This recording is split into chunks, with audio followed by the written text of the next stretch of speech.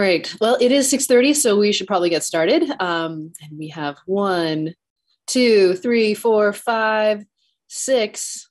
If I think Jack is here, I'm sure maybe his camera was on earlier. So, yeah. So we are. I think we're good to go. 2, 3, 4, 5, 6. Okay. Great. There's Jack. Great. Well, welcome everybody. It is delightful to be back with you all here for the next session, the next term. And I just want to take a little liberty here as the mayor to welcome back Connor and Donna, and also welcome welcome back Jennifer. And also welcome to Carrie, new to the council, and we're just delighted to have you all here. Righto. Okay, so I actually, as long as I'm welcoming folks, I also want to just thank all of the candidates who did run. Thank you for putting yourselves out there and making our democracy better. And also, I want to thank all the voters for coming out and, raising your voice in the city. That's great. All right, so just to get to it here. So we have, we're going to start, well, I'm going to call this meeting to order. Let's talk about the agenda. Any changes to the agenda? Yes, Bill. I think we might want to do a swearing in. Oh yeah, good call. It's funny to think of this as, doing a Zoom swearing in, but okay. The newly elected, all the people who were elected or re-elected should be re-sworn in. I think we all did it separately because we were remote here. Okay. Oh, everyone got Connor it? didn't. Wow. John, Jennifer did. Are you on? Do you have opinions about this? Crystal's on. Yep. Oh, Crystal's on. Yeah. Can you hear me? Yes. Okay. So I have a few that came into the office and did that, but I still need to swear in Jennifer, Connor, and Anne. Yeah, I'm in that group. Do we want to do that like collectively? Sure. 1. Okay. So you can raise your right hand. In there. Yep. Do you solemnly swear or affirm that you will be true and faithful to the state of Vermont, and that you will not directly or indirectly do any act or thing injurious to the Constitution or government thereof, so help you God, under the pains and penalties of perjury? I do. I do. Okay, there's one more. Do you solemnly swear or affirm that you will faithfully execute the office of city councilors / mayor for the city of Montpelier, and will therein do equal right and justice to all persons to the best of your judgment and ability, according to law, so help you God, under pains and perjury? I do. I do. I do. Lovely. Thank you. Great. Thank you. So sworn. And thank you for keeping us on track here, Bill. That's good. So, all right. So now, any changes? Can I go now? Yeah, you're good. Yeah, exactly. So any changes to the agenda? Okay, I see no one speaking up about changes to the agenda. So with that, we'll consider the agenda approved. And so on to general business and appearances. This is an opportunity for any member of the public or council, I suppose, to make a comment or ask questions about anything that is otherwise not on our agenda. If you do have something that pertains to our agenda, then we will allow time for public comment when those items come up. But if you have something that's not related to the agenda, now is the time. And just a comment for everybody, if you would change your name so that it reflects your first and last name, so that we can have a record of who you are. And if you would also say where you are from, that would be helpful. And try to keep your comments to about 2 minutes. That'd be great. All right. Thank you. And I saw a hand first from Jody Pedersen. So we'll go Jody and then to Sarah Lipton. Okay, go ahead, Jody.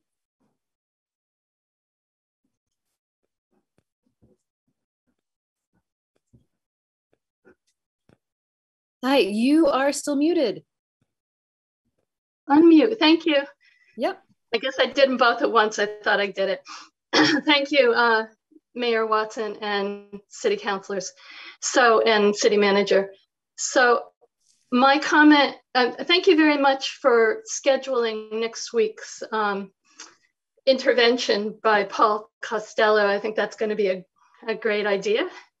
And I also wanted to speak up and say I was hoping to urge our city councilors to consider holding meetings with their districts now and again in order to increase transparency, get to know the people living in your districts, and also consider using the CAN area, the capital area network, email chains to communicate better with all of us so that, you can keep us posted about what's going on.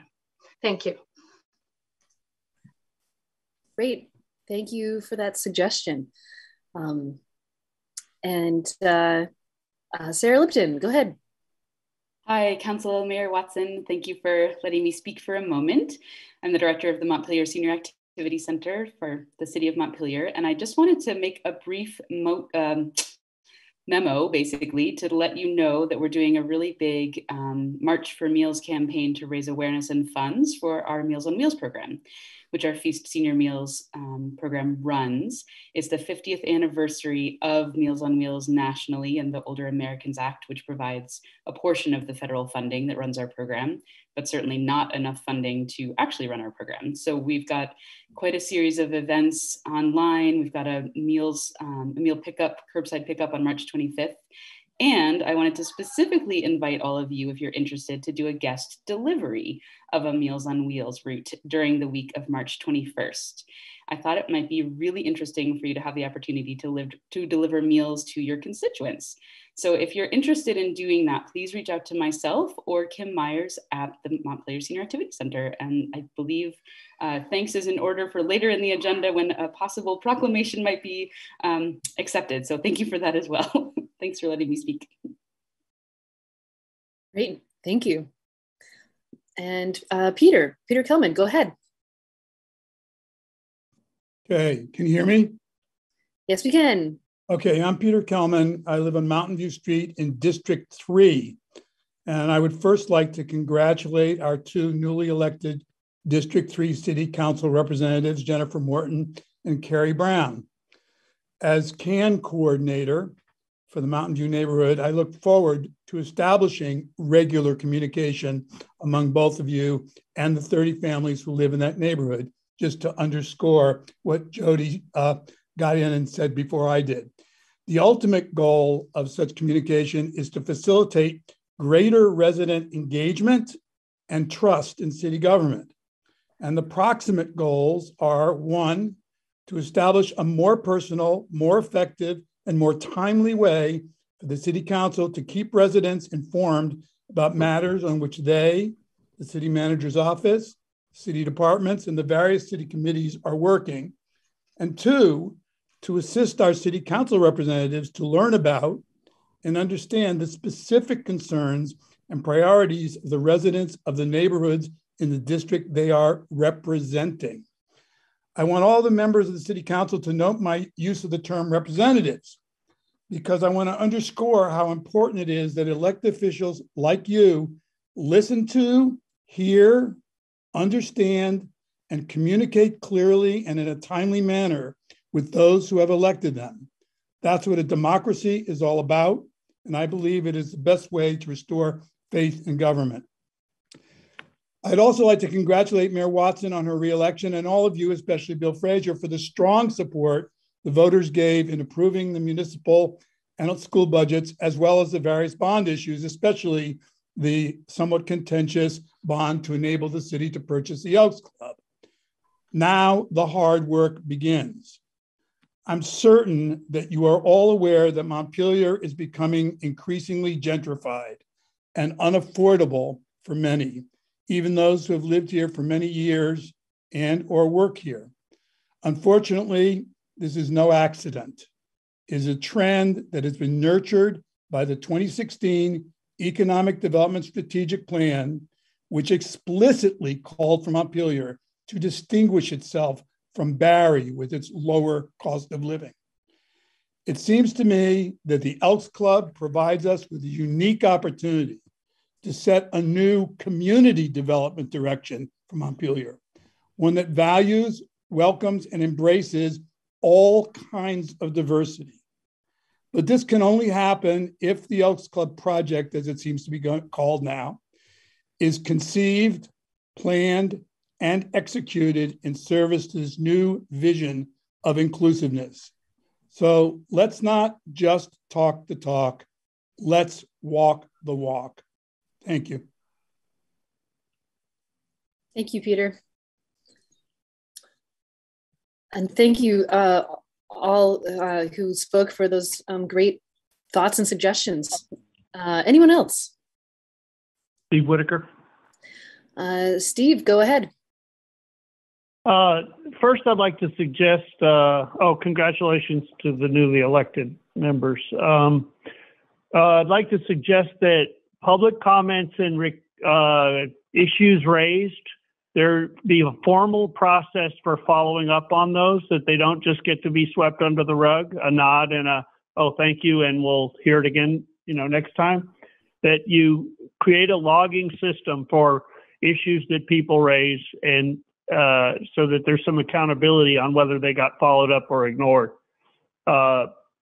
Issues that need to be put on the agenda for future discussion are a increasing list of public records that turned up to be missing.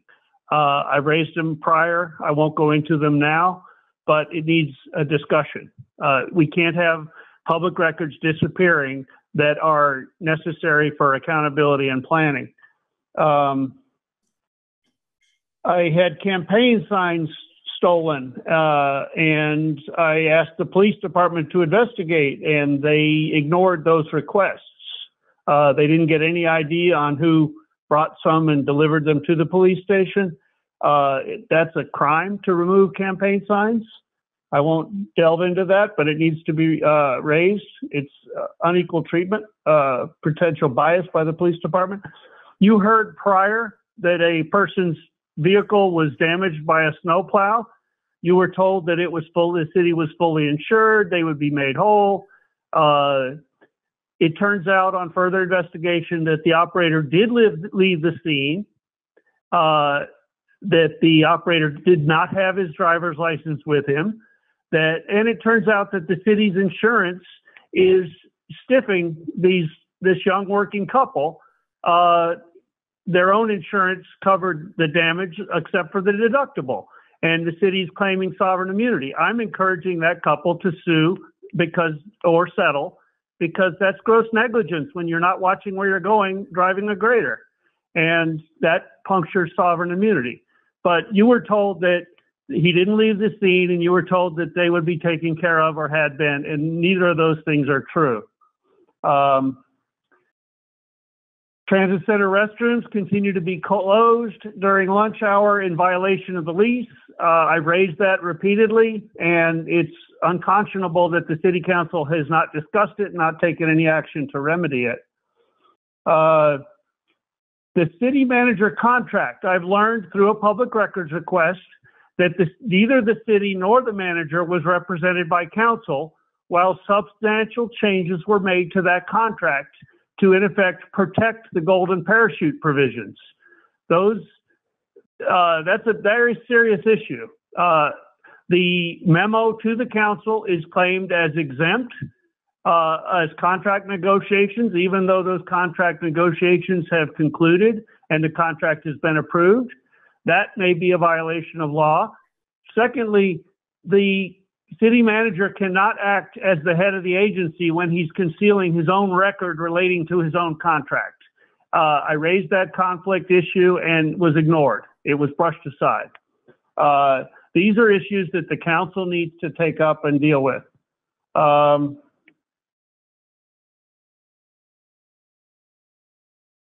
guess, will I be able to speak during the police review committee about actions related to police purchases and unplanned purchases, massive purchases, and grant applications? Or No, do I need to do that? You need to do that now because that's not pertinent to that particular item. Okay, all right. So I've gotten recent records request responses that detail the city hiring an architect firm to design a new dispatch center or PSAP, none of which has been approved by council, nor was it even in the Televate report. So there's absolutely no justification for that expense or action beyond authority of the council. So I'm raising that because there's hundreds of thousands, $300,000 or $400,000 in grant applications and additional debt and claims of trade secrets in the deliverables by the architect. Our police chief apparently thinks he's a new entrepreneur, and he needs to operate according to a plan with transparency and council approval of his actions. He's not a loose cannon allowed to be going and spending the public's money in that manner. Thank you.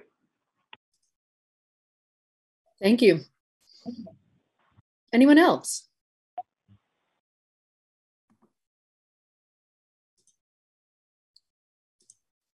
Okay, I'm not seeing anyone. So we are gonna move on then to the consent agenda. Just so folks know, I will need to recuse myself from item H. So if you could, if they're in the motion, we could remove item H, that'd be great. Also, I do want to remind folks too to try to keep your comments to about 2 minutes. That would be excellent. All right, Jack. I would ask that we separate item H from the consent agenda, and that we also separate item B, the minutes, from the consent agenda. I noticed a question in the minutes, and I sent an email to the clerk, but he's not here tonight, and so I would ask that we take that up at our next meeting so we can get my question resolved. And I'll second. Oh, is that a motion for the remainder, Jack? And I was just about to say, and I move the remainder of the consent agenda. I think there was already a second by Donna, unless Connor, go ahead. Yeah, I just had a quick question. I don't think we would need to take it off, but it's for Bill. Read the parking meter piece of the consent agenda, and it said the recommendation was to go with option number 4, which I would agree with. I just want to make sure if we approve the parking meter piece of it, the plan is still to have coin-operated meters. With yes, yeah, absolutely. In fact, that's what option 4 is. Yep. Are coin-operated only, and it would actually get rid of or eliminate the credit card option because of the cost of processing those and the cost of the 5G connection and the cost of the battery. So we would have only coins and the Park Mobile app. That's all I needed. Yep. Thank you. Okay. All right, any other comments on the consent agenda? And this includes the public.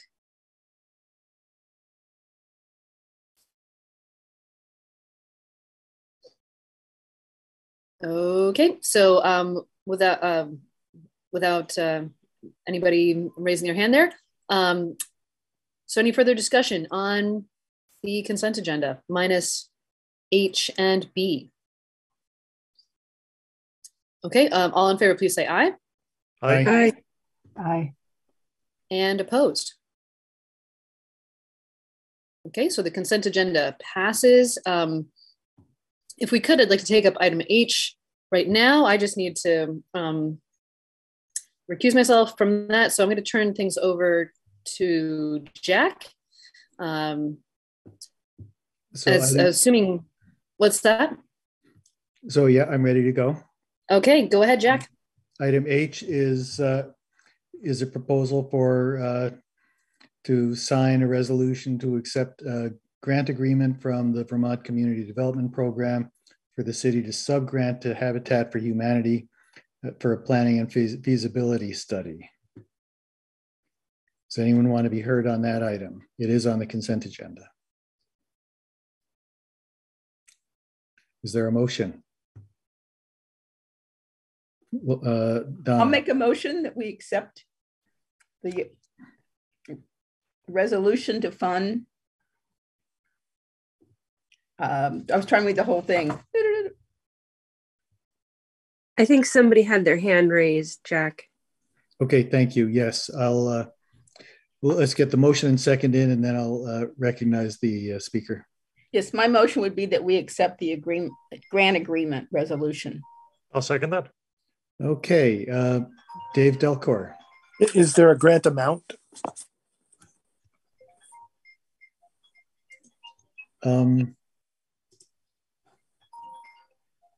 Let me see. Do we have someone here who can answer that question? Zach Watson, I see you've got your hand up. Yes, so we're the sub-grantees, but the grant agreement was for $50,000. Cool, thanks. Any other discussion, or are we ready to vote on this? Okay, it's been moved and seconded to approve the grant resolution for the Habitat for Humanity planning and feasibility study. All those in favor indicate by saying aye. Aye. Aye. Opposed? Okay, you've adopted item H, and I'll turn the chair back to the mayor. Okay, thank you. Excuse me. All right, so we need to do a whole bunch of things that are pretty typical for the beginning of a new year, new council year. So for this, I'm going to turn it over to Bill with the organizational or the orientation, really. Oh, I'm sorry, Carolyn. I'm not sure, Carolyn. What's your last name? Shapiro, Carolyn Shapiro. Okay. Carolyn Shapiro. Yes. Yes. And I'm sorry, I'm not familiar with the process, but when we were on the consensus agenda for the Gate Park murals, and does that mean that it all got approved? Yes. Oh, I'm here and I didn't know. Yep, it's all good. So thank you very much. I really appreciate that. No problem. I'll be saying goodbye. Okay, goodbye. Linda Berger, I see you have a hand up. Yes, I'm sorry. I was here to talk. I had no idea that it was just, there was going to be no discussion. It was just the consent agenda. I had some questions about it. And so now I feel stupid and shut out from being able to discuss it. Well, if you'd like to ask your questions now, that's certainly welcome. Okay. I've seen Carol. I have no doubt that Carolyn will do a wonderful job spearheading this project. My concern is just that she came to the commission with the idea of doing these murals, which is great, initiating something. But I think there's other artists in town that should have an opportunity to possibly receive the stipend, possibly spearhead this. It feels a lot like the signs that were put up around town, and people weren't aware of how that happened or how the budgeting happened for that.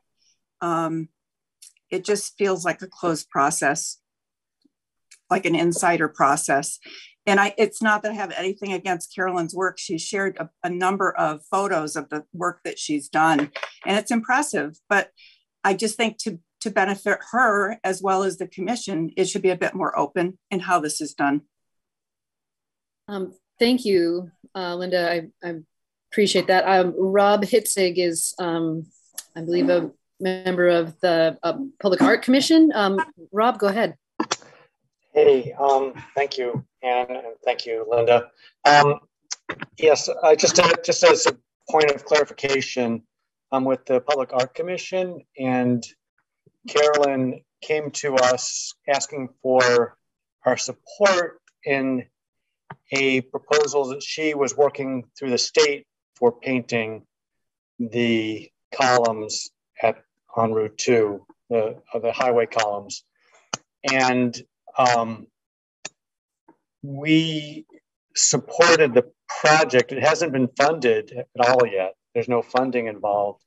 And she was planning on working with the schools to do this. So it's not anybody in particular that's been selected to paint the columns, and there isn't an actual drawing at this point.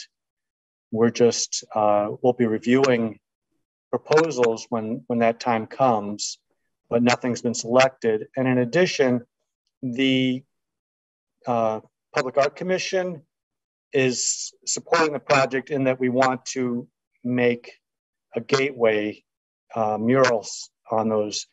And that'll be a more public process, finding the artists to do the rest of the columns. So Carolyn's just proposed a couple of the columns, and the commission will be looking for artists to do the rest. So it's still being worked on. Nothing's been finalized. Thank you, Rob. That's very interesting. Linda, did you have another question that you wanted to ask or respond? I have a question about when I read the background information on the public art proposal. I guess it doesn't totally, in my mind, doesn't totally match what was just presented. So I just think it needs to be, maybe it's just me reading it and being an outsider and not understanding. Well, so just for clarification, Rob, when does the Public Art Commission meet? Our next meeting, I think, is the 24th of this month. Let me check here. Okay. And oh, sorry, go ahead. No, it's the 23rd. The 23rd from 5 to 6:30. Okay. And that will be posted. The Zoom link will be posted. Okay. And all those meetings are open to the public? Yes. Okay. And great. So I guess I would encourage you, Linda, or anyone who is interested in that process to attend those meetings. And it sounds like there will be a process for the remainder of the those columns. So yeah, there's about 12 for, I don't know exactly how many columns, but Carolyn was just planning on working with the schools to paint 2 or 3 of them, and the rest will be open for public process. Okay, great, thank you. So the 2 or 3 were approved by the state, is that what you're saying? And we don't have any say over that, but we would somehow have say over the remainder of them? So I'm gonna let you, well, actually no, go ahead and answer the question, and then we're probably gonna move on after that. Right.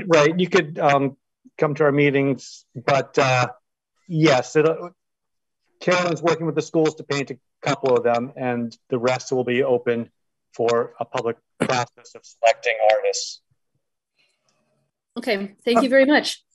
All right, so we are going to move on to. Again, it feels like people just. No, so we're moving on. Thank you. I'm going to turn it over to Bill for the organizational meeting orientation stuff.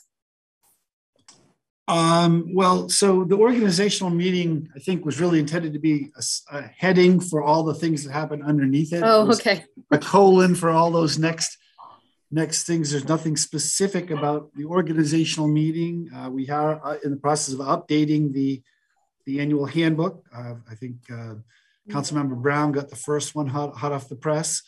But we will have them for all of you. And certainly, I will mention one thing about organizational orientation is we are, Mary from our office is working on scheduling tours for Council Members Morton and Brown to see our various sites. And what we will do is let everybody else know when those are happening. So if other people want to join in and also be on the tour of the council members, and then we'll post those so that we don't have any illegal meetings.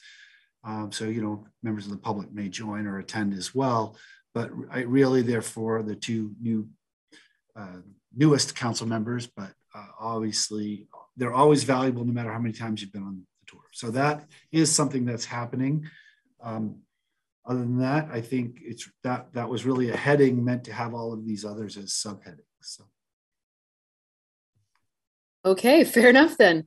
All right, well, we need to elect some officers, and I was kind of going off of before the election assumption that Jack was the president, sort of holding over from last time. So we need to elect or appoint president, vice president, and parliamentarian. Anyone interested in serving in those roles? Donna. I was going to nominate Jack for council president if he would accept the nomination. I would accept the nomination. Thank you. I'll second it. You did a good job filling in the last couple of months. Great. Thank you. Should we take them up each individually, I suppose? That's fine. Yeah. Okay, so Donna, that was a motion? I mean, I can do a slate if you want. I just don't want to exclude whoever might be interested in other positions. Sure, fair enough. Well, let's talk about the other positions. Anyone interested in vice president? Donna. I'm interested. Okay. I nominate Donna. Okay. Vice president. Okay.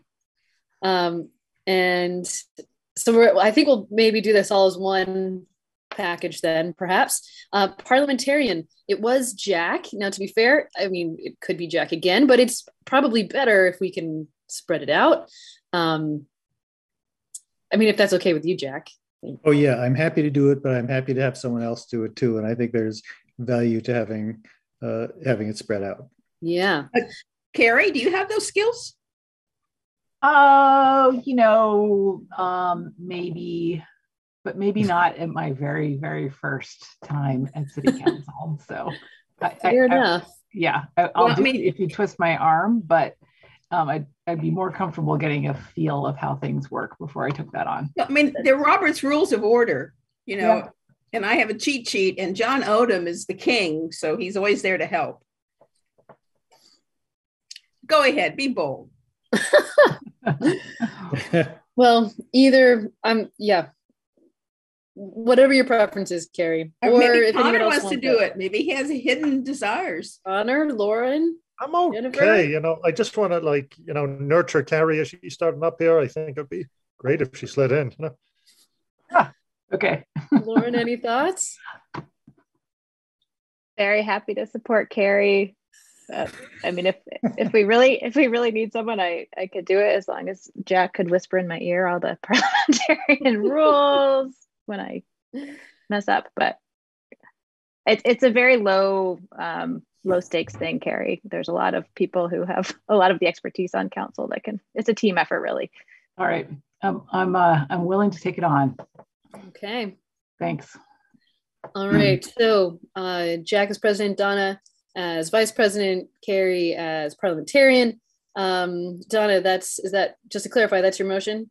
Yes. And Connor, that is your second is okay with that? Okay. Absolutely. Any further discussion about this? Okay, all in favor, please say aye. Aye. Aye.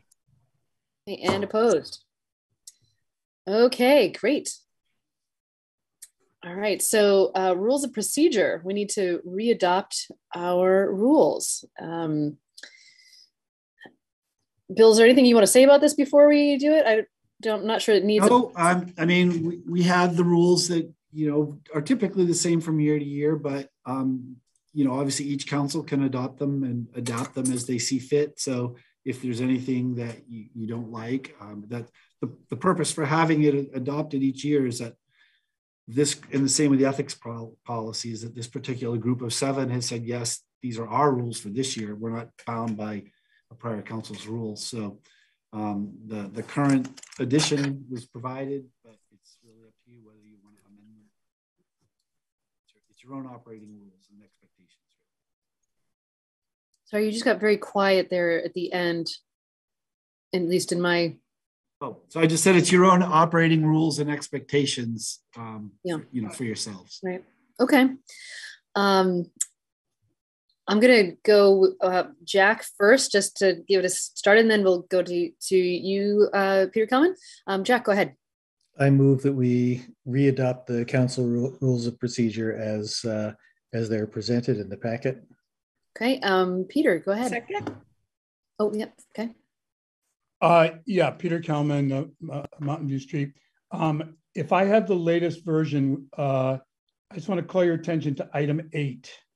Any items discussed in the agenda under the heading of general appearances should be limited to not more than 10 minutes. Yeah.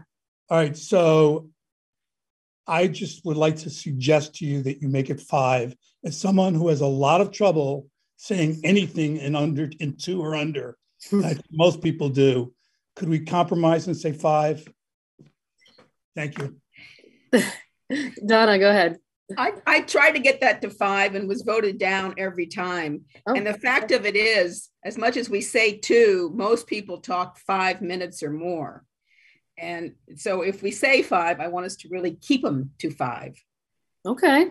Because it makes our meeting so much longer. And, I think people can be condensed. Yeah. Okay. A lot in 2 minutes. But fair enough. 5 minutes, I'll make it. Any other thoughts on that? Yes, Carrie. Can I just clarify, is this for members of the public who are offering comments on things in the agenda? That's what we're talking about here? Well, what's interesting is it says any items should take no more than 10 minutes. That's not necessarily per person, it's just the item. Yes, go ahead, Jack. Yeah, it's items under general business and appearances. So if 3 people all come and they wanted to talk about the same thing, that would also be subject to that time limit. Right. The way I read it. Yeah, well, and then we'd have to vote to extend the time. Okay. Well, that's fine with me. I rarely, I have held people to it, but mostly when there's like a lot of people wanting to speak. But I'm down for that. Peter, are you done with your hand still up? I just wanted to make sure you're done. Linda Berger, go ahead.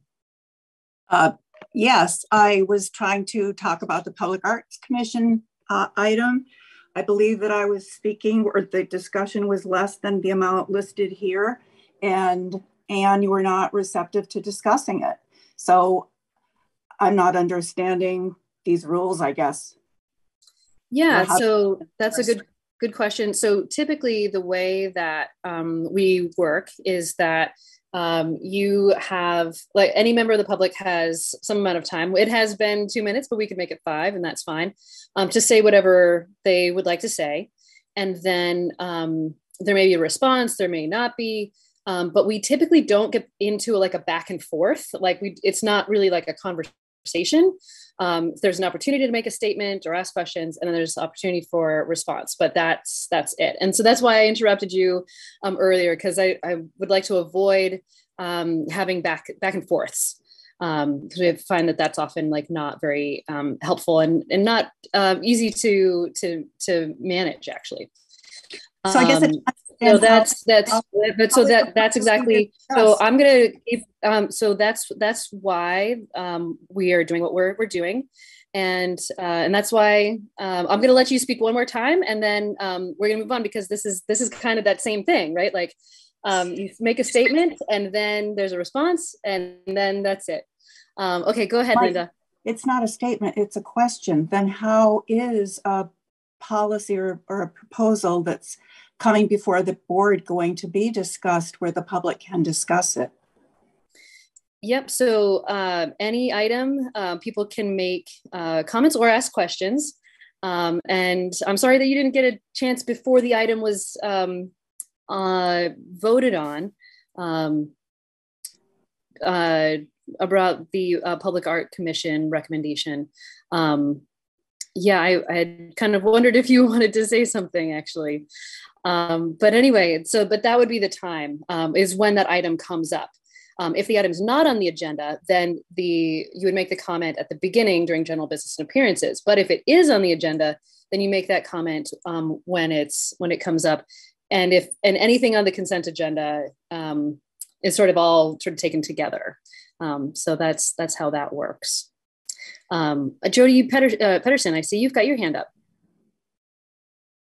Hi, yes, thank you. I was just wondering, how do you, on the agenda, it says rules of procedure. Where do I find that before a meeting? Where do I find that to read about it, to understand it before you have a meeting?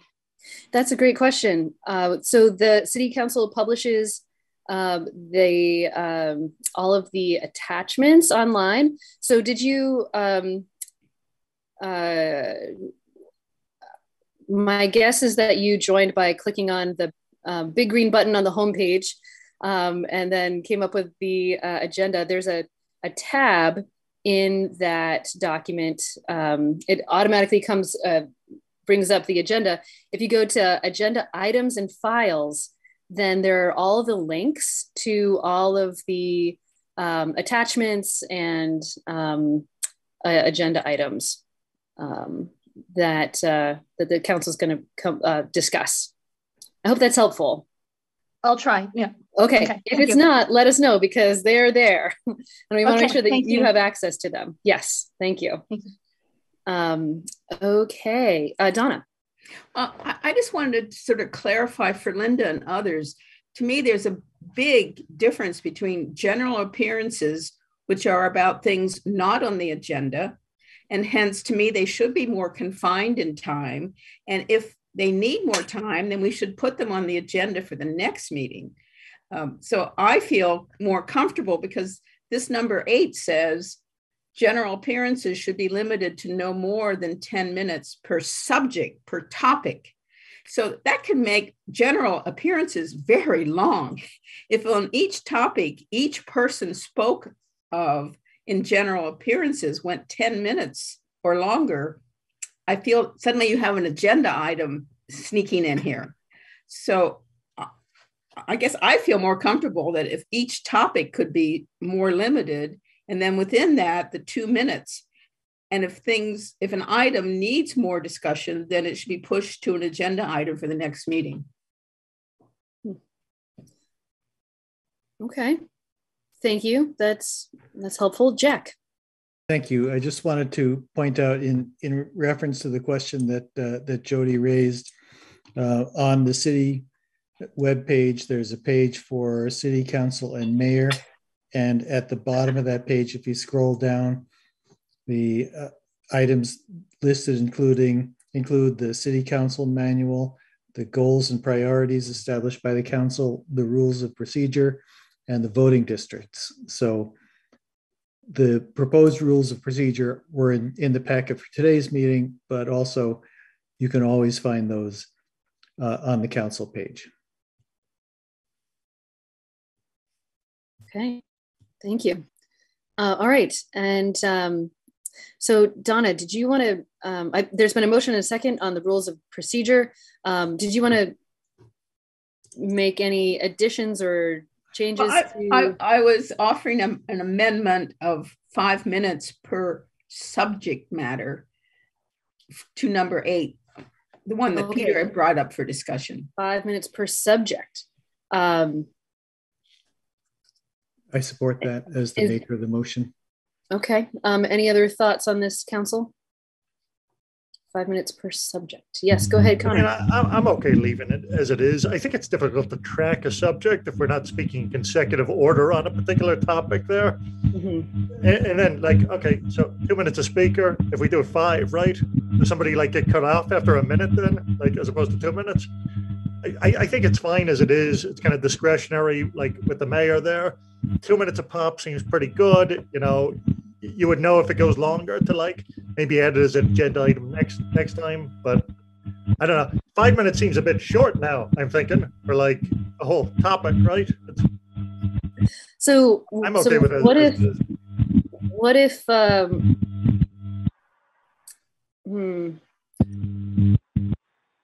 wondering if it would make any sense to limit, 10 minutes per topic, 5 minutes per person. 2 minutes per person. Well, two. Okay. Because the idea is to bring up a topic that's not on the agenda.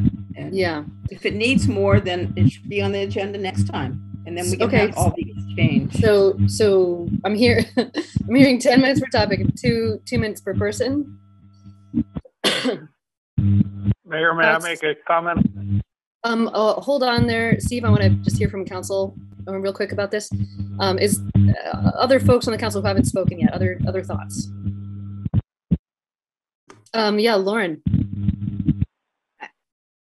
I'm more inclined to leave it as it is. I was also confused thinking it was a per person thing. I agree with Connor that like tracking topics and, you know, even if a bunch of people wanted to make clear that they were really concerned about something and took 30 seconds each, I don't want to just stifle the ability of the public to weigh in. I think we should be erring towards hearing from people and giving that. And so I would just leave it as is. Okay, great. Jack. I just want to recall that a couple of years ago, there is a fair amount of public interest in the operations of the police department. And we had several meetings where there would be a dozen or 15 or more people coming to speak on general business and appearances. And that discussion would sometimes go for half an hour or 45 minutes. And I wouldn't want to be in a position where we would say, well, we're going to limit an entire topic to 10 minutes because people were coming to us with things that were very important to them to say. Yeah, you know, I kind of wonder if that's the kind of occasion where we would agree to extend the amount of time. We've just done it in the past. Yeah, that's true. Before I go to Steven, Carrie, go ahead. Yeah, I'm not necessarily totally familiar with how these things go, but 5 minutes seems really short, and 10 minutes seems like it's sort of possibly on the outside, so that if it looks like we're heading to 10 minutes, then we can extend or not. But 5 minutes could be just a couple of people. And so cutting it off after 5 minutes, we're forcing ourselves into a position where now we have to vote to extend for, one more person needs to talk and we need 2 more minutes. So I feel like 10 minutes probably gives us a little bit more flex time. And although I do agree with Donna that if it's taking a while, then it needs to be an agenda item. And then, that's our signal to make it an agenda item. But I'm leaning towards let's leave it the way it is. Okay. Donna. Well, but then this could be interpreted. One person could talk 10 minutes on one topic and then talk another 10 minutes on another topic in general appearances versus something on the agenda, which we don't limit the time on. Yeah, thoughts on, so team, I have been treating the 2 minutes per person as sort of guidelines and whatnot. How are you feeling about keeping the per person at least guidelines at 2 minutes? I'm seeing a nod from Carrie, thumbs up from Jennifer, nods from Donna, thumbs up from Lauren. Okay, do we need to have it written in this section? I think of it as like guidelines so that we're not, there's like flexibility. Okay. All right. I just wanted to make sure that we were clear on that before, if we needed to write it in or if we could just, leave it as a common understanding. Steve, go ahead. I'm encouraged to hear that you're actually considering allowing up to 5 minutes, but this folds into what I said at the beginning of my public comments, is that you don't have a system to recognize that issues are big and need agenda items. And so what you've done is you've turned the general businesses and appearances as a way to just as a, alert or a minimalizing, a trivializing. So I've been bringing real substantive issues of lack of oversight or violations, and y'all, say, oh, your 2 minutes is up, and we won't talk about it again until you get fitted into another 2 minutes. So I think if you're going to formalize transferring issues to the agenda of the following meeting, that's a big step forward. And if you're allowing the latitude to up to 5 minutes during general business, I think that if somebody has multiple comments to make on different topics, which in a good democracy more people would do, speak up about multiple issues that are troubling their community, that's going to take more than 2 minutes. And to arbitrarily cut it off is not, I don't even believe it's consistent with open meeting law. So this is a variable section of the meeting, and you might say at 20 minutes, we're going to carry public comments over to the following meeting. But you need to have a process to revisit issues that are more complicated than just a 2 minute nod and it's swept off the rug again. Thanks. Thank you. Jack. I will point out that our rules of procedure as they're written now, Rule 12, does provide a mechanism for residents to request an item to be placed on the agenda. Okay, thank you. Okay, any other comments about the rules of procedure?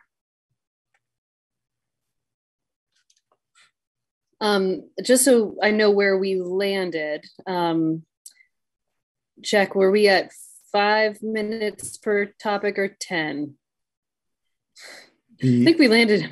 Sorry, go ahead. The original motion was 10. Donna suggested we move it to 5. There was never a vote on that suggestion.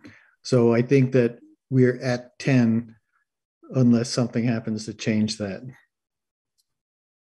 Okay. Carrie, go ahead. Jack, you accepted that amendment. Yeah, you so did. I think that we didn't have to vote on it because you, as the maker of the original motion, you accepted it. That's true. Already the parliamentarian. Yeah. So we have 5 on the table. So we can change it again. We could change it again. Donna, you could withdraw your amendment, I believe, or Jack could decide to reject it, or we could just vote. What do you think? What do you think, Donna? Do you want to, or Jack? Go ahead, Donna, if you have a thought. Under Robert's rules, there's really no such thing as a friendly amendment anyway, but I know we were being very, very sloppy. Right, but I think it's fine to just go with 5 and see how things go.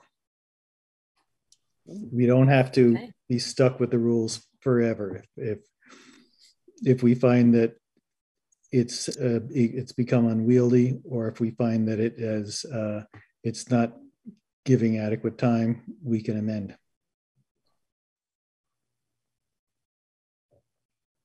Other thoughts? Okay. All right. So the motion on the table is to change it to 5 instead of 10, if I'm correct. So I think that's what we're voting on here, team. You ready? Okay. Any further discussion? All in favor, please say aye. Aye. Aye. Aye. Ooh, we got 3. And I thought it was much. All opposed. No. Now I got to do a roll call. So I get to vote. Oh my gosh, it's 3-3. I'm going to vote no. And so we have to do a roll call. Oh, we do have to do a roll call. Okay, you're going to go in the order that I see you on my screen. Yes, Jennifer. Wait, I think I didn't vote correctly. Oh my gosh, I am so sorry. Okay. It's okay. You've got your chance now. I was agreeing. That's why we do the roll call. Exactly. Okay, I was in line with Connor, and then all of a sudden I realized Connor and me didn't vote the same way. So now I'm like, wait, what did I just vote on? Okay. All right. Fair enough. We'll do a roll call. Jack. And maybe state the motion again, just so everyone's clear. Thank you. Okay. So the motion is to approve the rules of, I just want to make sure I'm saying it correctly here. The rules of procedure, changing item 8 to say 5 minutes per subject instead of 10. And so I'm going to go in order. Well, actually, in the order that you appear on my screen. Jack. Aye. Connor. Nay. Jennifer. Nay. Nay.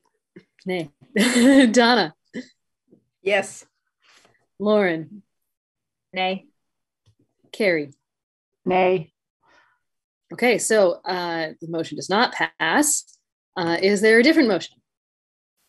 To accept the rules and procedures as presented. That's your motion? That's a motion? Yep. Second. Okay, is there a second?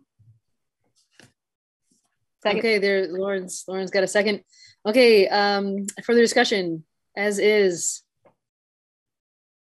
Okay, all in favor, say aye. Aye. Aye. Aye. Aye. And opposed. Okay, so that was unanimous. So that motion passes, and we have accepted the rules of procedure as presented. All right, so we are on to our ethics policy, and this is something that we have to approve every year. Any actually, let's start with: is there a motion to approve the ethics policy? I'll move to approve it.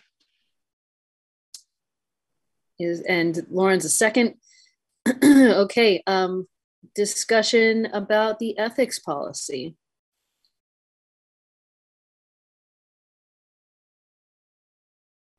I'm not seeing any. Okay, all in favor, please say aye.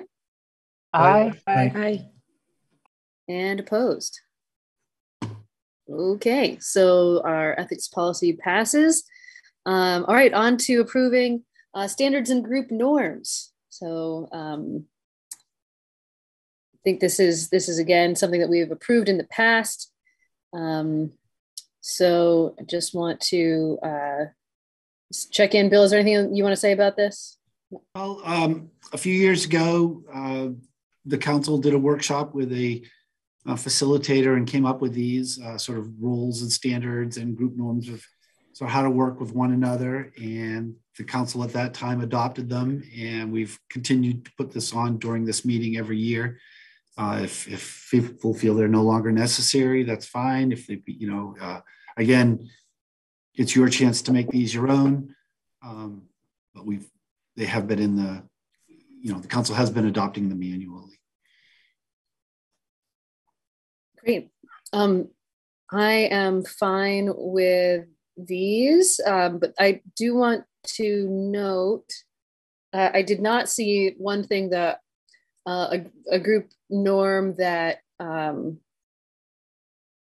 we have adhered to in the past,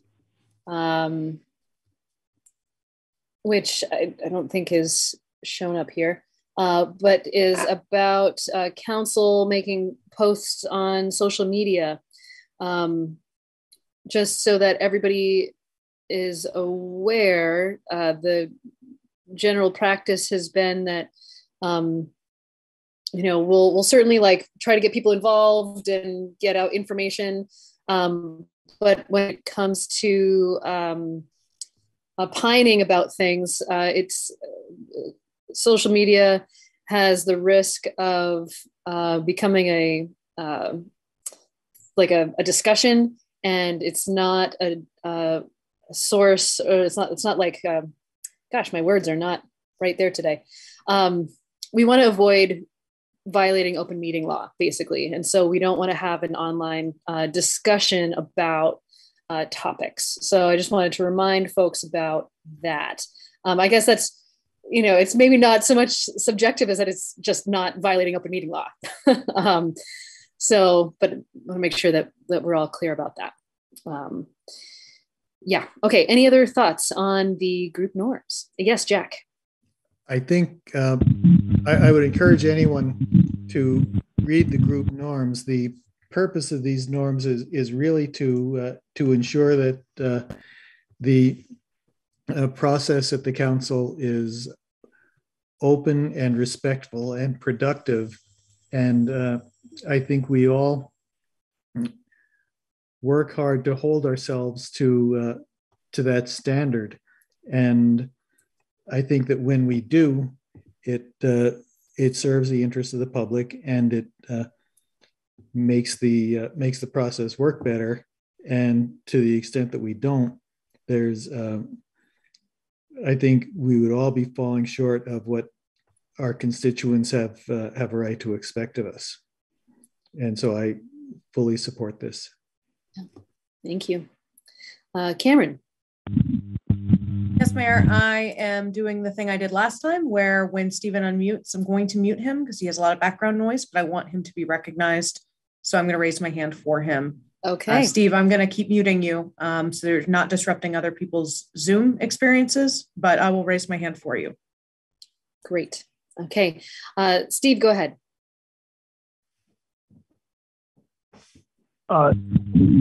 Yeah, briefly, I just wanted to raise a flag about the policy that you just discussed, Mayor. The public records retention necessitates that if counselors are posting on public business in public social media forums, my recommendation is that they send a copy of both the post they're responding to and their own posting to the City Hall public records for filing.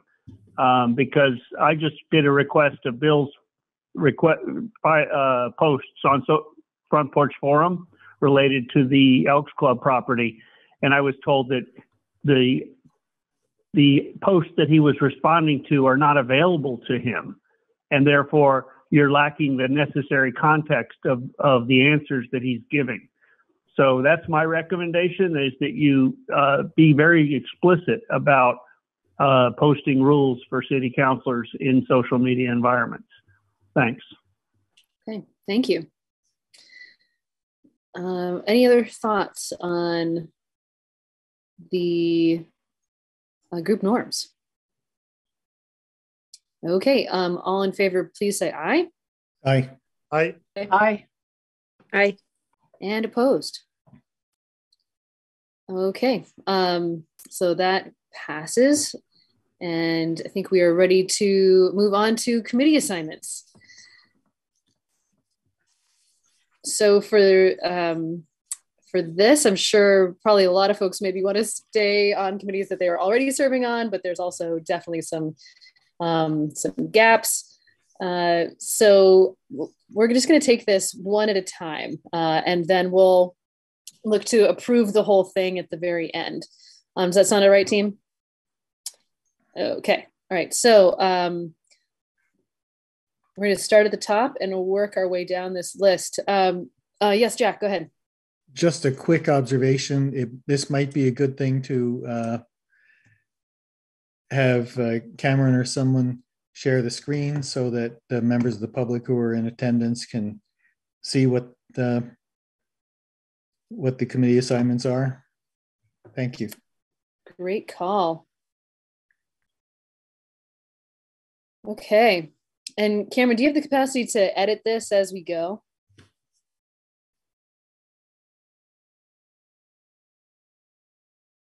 Didn't. Cameron, are you there? I'm going to assume. Yes, I'm sorry. I couldn't figure out how to unmute myself when I was sharing my screen. Yes, I can. Yes, I can live edit. Fabulous. Okay. The Americans with Disabilities Act Committee. Councilor McCullough, you were on this before. Do you want to continue, or is there anyone else who is interested? I'm very happy to continue. I think the work of the committee is very important, but I don't want to foreclose anyone else who wants to get on. Anyone else interested? Okay. I can't see everyone, so I'm just gonna. Oh, sorry, Jennifer, go ahead. Sorry, I'm using an iPad right now, and I have no idea what I'm doing, so I apologize for my clunkiness tonight. How often does that committee meet? It's roughly We were just talking about that the other day because we had a meeting on Tuesday. It's either every 2 months or every 3 months. And I think we already have the date for our next meeting 3 months out. It's one of the few committees that meets during the workday. It has been at 10 o'clock on Tuesdays. Okay. I would be your backup if you aren't able to, Oh, cool. For that. Absolutely. Or would you, I mean, Jennifer, would you want to be the representative? I mean, kind of. I did do the LEND program with UVM, and this would be really awesome. Oh, do it. Take it. Yeah. But if you're really passionate about it, I don't want to take it away. No, I think it's totally fine. Okay, great. Super. Thank you. And thank you for speaking up. And because I can't see everybody, counselors, if you will just unmute yourself to jump in the conversation here. All right, Building Code Appeals Committee. It was Councilor Hurl and Morton. I'm happy to continue. Okay. It's for Carrie, and I know Jennifer's on it, but it meets sporadically. Probably last year it met like 3 times or something, kind of clumped together. So it's just when like an appeal comes up. And they're usually like 15-minute meetings. So it's a pretty low maintenance, but important committee. Jennifer, what do you think? If you don't want to continue, Sure. that's okay. I can stay on it. That's fine. Okay. Anyone else interested? Okay. It sounds like that one is good to go then. Okay, the Capital Improvement Committee. That was myself. Sorry? Oh, I was just going to say I'm very interested. I'm very interested too. Oh, Donna is interested as well.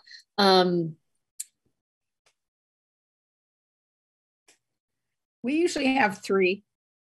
We do. Does anybody else want, or is anyone else interested? We often have the new folks on this committee to get a sense of, I mean, it's a lot of what the city does has to do with capital improvements. So it's kind of a nice way to be involved in that.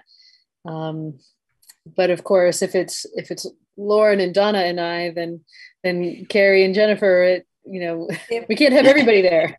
Well, it's actually, to be fair, good. I would certainly get off if Jennifer and Carrie are interested. If you're not, there's no pressure, but if you would like, I want to make sure that you have the opportunity. Yeah, Carrie, go ahead. I'm just kind of interested in all of it. It all looks interesting, and I don't really know much about any of it. So I'm anything that any committee I'm part of, I'll learn a lot and I'll find it really interesting. So I'm happy to slot in where maybe if there was a spot that Jay Erickson had that somebody else hasn't wanted to take, I'm happy to do that. If you have recommendations and you want to encourage me as a new person to be on a certain committee, I'm happy to do that. But I don't have strong preferences. It all looks fascinating. Okay, that's good to know.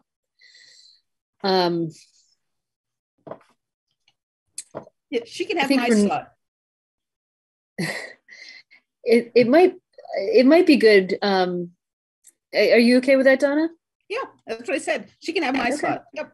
Okay, great. I think, yeah, I mean, it is good to learn about all the capital things that the city is involved in. So, and Jennifer, are you, how are you feeling? How are you feeling about this committee particularly? If not, that's fine, but yeah, okay. The capital improvement doesn't meet often. I mean, the first couple meetings are longer because they're educating you so much on the terms and approach. Yeah. Well, I feel like if one of you who have been on the council longer really want to do it, I don't want to stand in your way. You've been waiting for a while, so.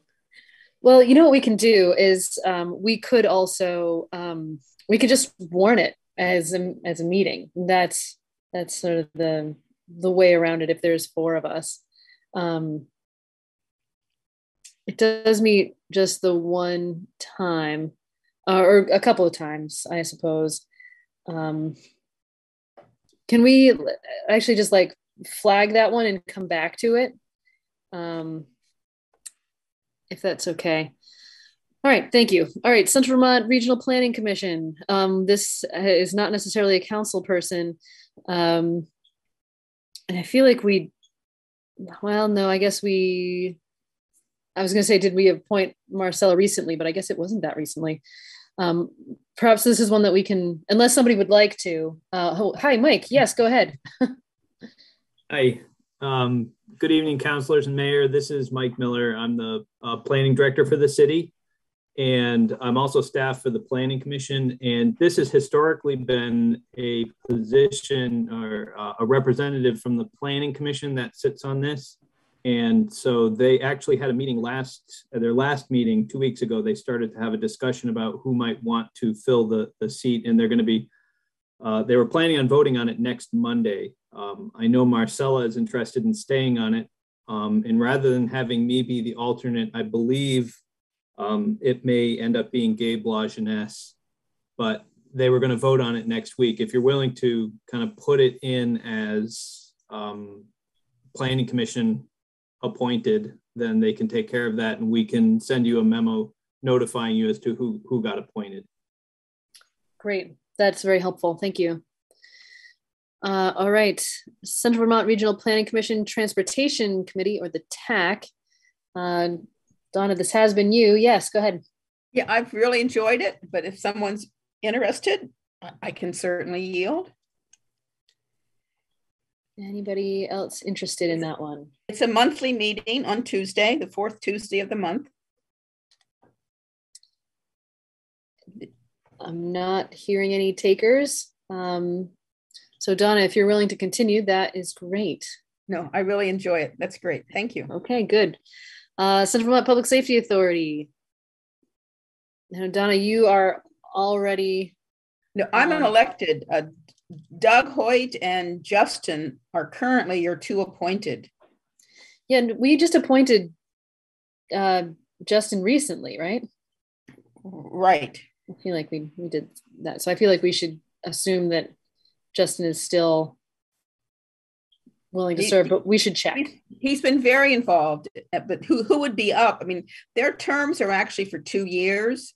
Okay. Even though as a city council, you go through it every year. So it's really Doug's term who would be up for reappointment for another 2 years if no council member wants it.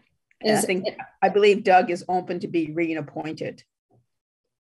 And any other counselors interested? Okay. All right. Central Vermont Solid Waste Management. I suppose it probably could be a counselor, but it has been Donna Barlow Casey. Any counselor interested in that one? Okay, and I assume that we'll leave Donna's name there, and if she does not want it, then she'll get back in touch with us. I think she's pretty engaged with it, actually. Okay, great. All right, the Community Justice Center Citizen Advisory Board. We appointed Donna Bates. Yes. Actually, for some reason, I thought when Dan left, there were several changes on this committee, and I got appointed at the last one because Dan left. I think it was Jennifer, and then I was Dan, and it was me, and then I got a job at the Barry CJC, so I couldn't be on this. Right, it was Dan, Jennifer, then me. There you go. And I'm willing to stay on. It's definitely educational. It's once a month. Fair enough. And they would like some stability. So I feel I owe them at least a year if you would allow me to serve a year. I've only been on it a couple months. Yep. The City Hall Art Committee, I feel like we should maybe take off the list. Does anyone feel differently about that? You know, some of the things we wanted done got done with and without us. Yes, exactly. The pictures got moved and the art came in. And yeah. Well, and we should let the TW Wood Gallery know that it's a new year and we'd love some new art. Bill, is it okay if we put that on your radar? Okay, great. Thank you. Especially, well, we don't know if we're going to be in person here soon, but we'll have that discussion, I suppose, at some point. All right, the Energy Advisory Committee, I would like to stay on.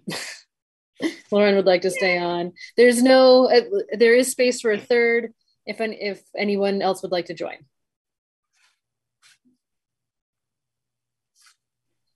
Okay, not hearing anyone, we'll move on. The Harry Sheridan Scholarship, I think it probably makes sense for me to continue as I am also at the school.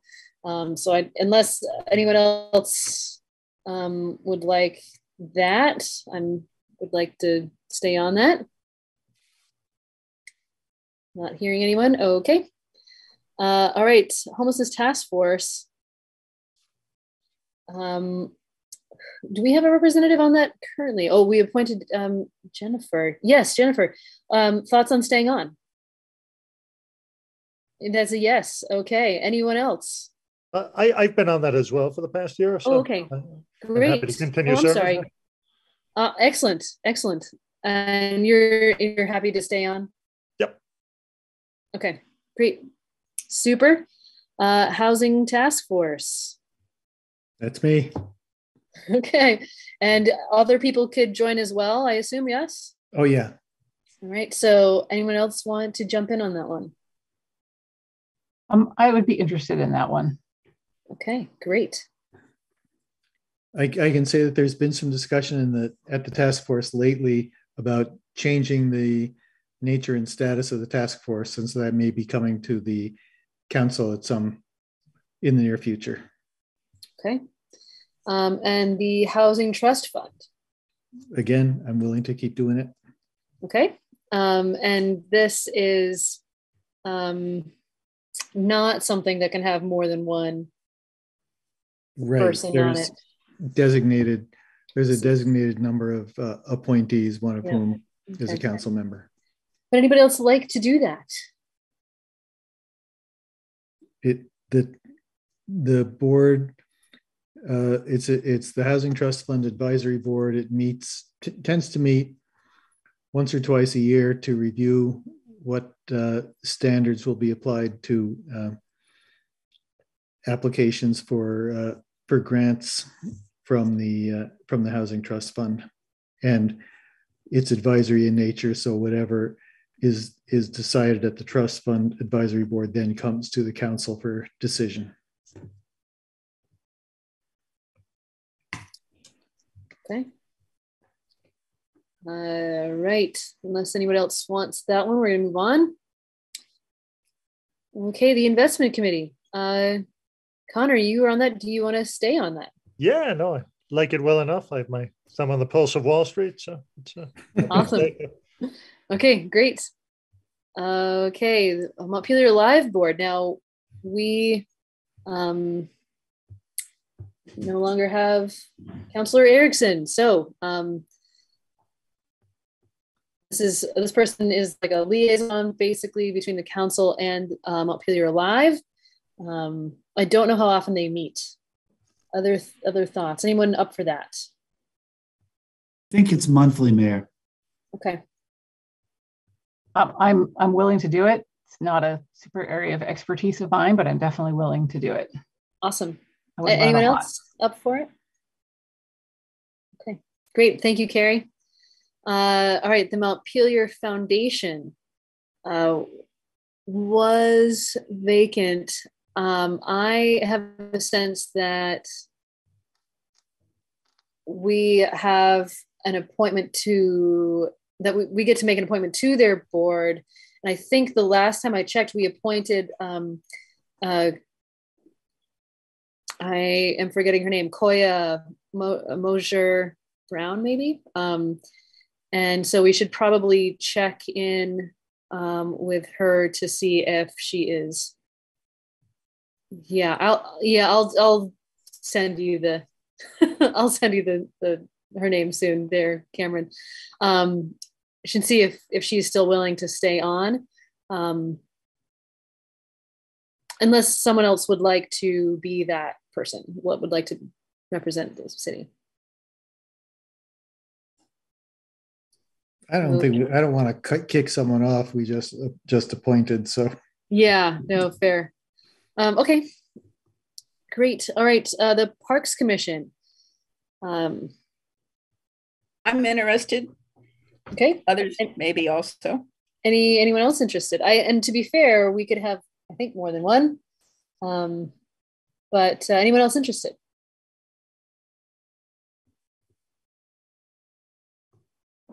Okay, well, thank you, Donna.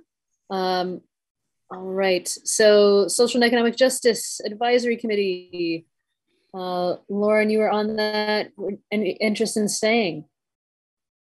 I'm interested in staying. I think we could definitely have more people if others are interested. The more the merrier. Yeah, this is an open kind of group. So yes, Jennifer, we should put your name in. Okay, great. So we'll put you both in there. Oh no, wait. So yeah, Cameron, Jennifer is in for the Social and Economic Justice Committee, which is the next one, along with Lauren. Perfect. Okay, super. Okay. Anyone else? Okay, transportation infrastructure. Donna, it had been you interested in staying. I am, but okay. Others can join me if they like. Yep, this is another open group. Anyone else interested? Okay. All right, moving on then. Oh yeah, TW Wood Board. All right, so we don't have anyone presently there. This is actually one that I used to serve on, and it's a great group, and highly recommend them if anyone wants to jump in from them. But or jump in to serve with them. I guess we were looking for someone from the Public Arts Commission to be that person. So maybe, Bill, this is something you could potentially follow up on, see if someone from the Public Arts Commission would be up for that. And unless, excuse me, unless there's a counselor who would like to do it.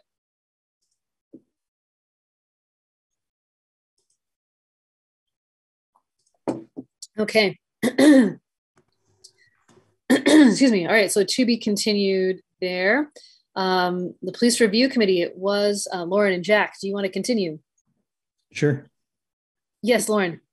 Well, so I believe that one has like disbanded, and one of our recommendations it was to look at reformulating something. So I don't think there is one right now, but we might reconstitute it and could do it at that point.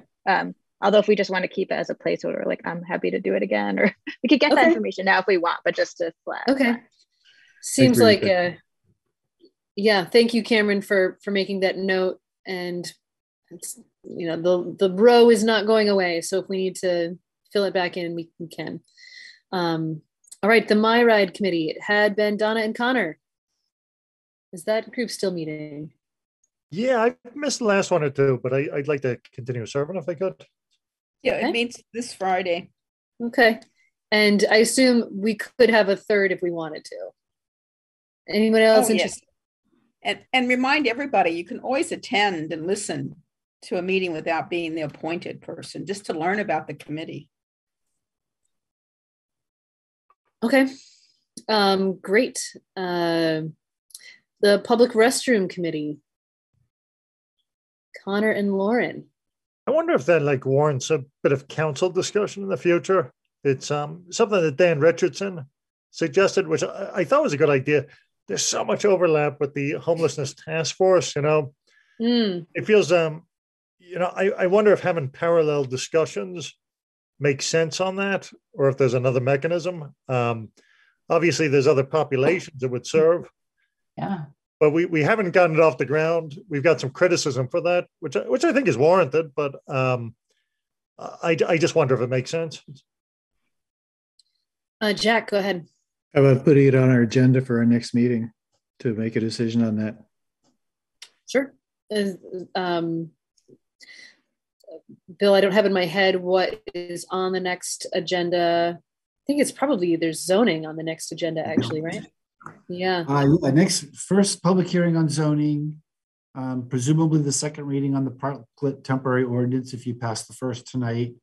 The River Conservancy is going to provide an update on Confluence Park, reaffirming the strat plan, and a couple other smaller items, maybe even consent items. So. Okay. Well, so having a discussion on it doesn't also preclude the homelessness task force from discussing it. One possibility is that we could put it on next next meeting's agenda, and then if we run out of time, then we can see what deserves priority at that point. But I would also be interested in hearing about the homelessness task force opinion on just what their thought is on being the only group discussing it. Does that make sense? Yeah, I think there's a lot of moving pieces. We have a lobbyist now who's like looking at the House Institutions Committee for a mechanism to get like some more money. We've also got like the 425K built into the budget for like ARPA funds for next year. Yeah. So yeah, like I could go either way on it, but I think it warrants a bigger discussion than just tonight. Okay. I have some thoughts on how to proceed with that potentially. So maybe you and I can be in touch about that. So, okay, great. And I think that is the end. Phew, made it. All right, did everybody get on enough committees? All right, okay. So is there a motion regarding appointing the folks as discussed to these committees? Jack? I move that we appoint the slate that we just filled in. Okay. Is there a second? I'll second. Okay, there's a second. A question. Okay. Oh, yes, Donna, go ahead. Did I miss it? Did you do stormwater? It's not on here actually. But we had a meeting. We had a meeting last Friday and Jay attended, and he's expressed an interest, even though he's not on the council anymore. He still would like to serve if no other council member wants to. Okay, and but you were there. But I wasn't there for the council. I was there from MTIC. Oh, okay. And at one point, I thought Lauren expressed an interest. Yeah, I'm on the email list. I had a work conflict, so I couldn't go, but I'm planning to participate. Okay. Although if someone else is eager to, but I'm happy to do it if helpful. Okay. Great. Well, I'll be eager to hear about how it goes. Anyone else interested in serving on that committee? Okay. Thank you. And thank you, Donna, for bringing that up. That's great. So within the motion, are we adding Lauren and Jay to the stormwater, the SRO committee? So sorry, the SRO committee is no longer, that's something else. That's school resource officer. Or no, is it not school resource officer? Sorry. Yes. Yeah. Okay. So I was Mayor, I jumped back off mute to remind y'all that you wanted to circle back to the capital improvement plan. Oh, yes. Committee. Thank you very much. Okay. I guess it comes down to Jennifer. Do you want to be on? Would you like to be on this committee? I mean, sure. It feels like it would be very important. Okay. So I will take myself off of that list. Though I will just give you a heads up now that I'm still interested in attending, and so I may cause there to be the need for a warned meeting for that. But we'll cross that bridge when we get there. But for now, I think that's great. Okay, Donna, did you have a thought? I'll likewise attend the capital improvement. And I don't know, I really think it should be the whole council, because we end up, they're going to be bringing all of it back to the whole council and going through the same steps of explaining. It's a really essential discussion.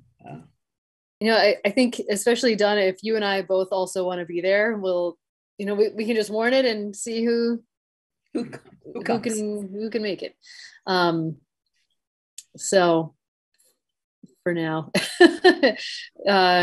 Bill, I realize that that's probably inconvenient for you all, but just we'll deal with that when we get there. All right. Okay, so Jack, you had a motion prior to these clarifications. Yes, go ahead, Jack. So I would just move to amend my motion to include the changes we just made. All right, is there a second? This is the amendment to include this stuff, to include the ones that we just discussed. Is there a second? Second. Okay, this is the amendment, including the new things. Any further discussion? All in favor, please say aye. Aye. Aye. Okay, and opposed. All right, so now we are voting on the whole thing, right? And so there was a motion and a second for this as well, right? Yes. Okay, so voting on everybody now. All in favor, please say aye. Aye. Aye. Okay, and opposed. Okay, great. So thank you, everybody, for stepping up to these positions. This is great. All right. So, all right. And I see Kate Stevenson has already turned her camera on. Super. Thank you. We are moving on to our next agenda item, which is the metrics summary report from the Energy Advisory Committee. Kate, go ahead. Thanks, Mayor Watson.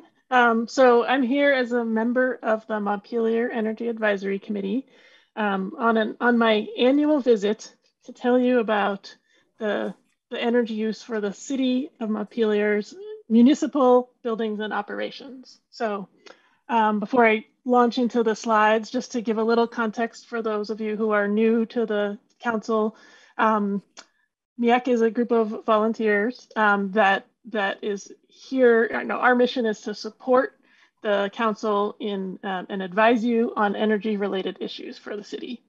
And what we have been doing for now 10 years, so since fiscal year 2011, we have been tracking the city's annual energy use, which includes electricity use, thermal heating, and vehicle emissions, or energy and emissions. And so it's really exciting in a lot of ways to know that we now have 10 years worth of data.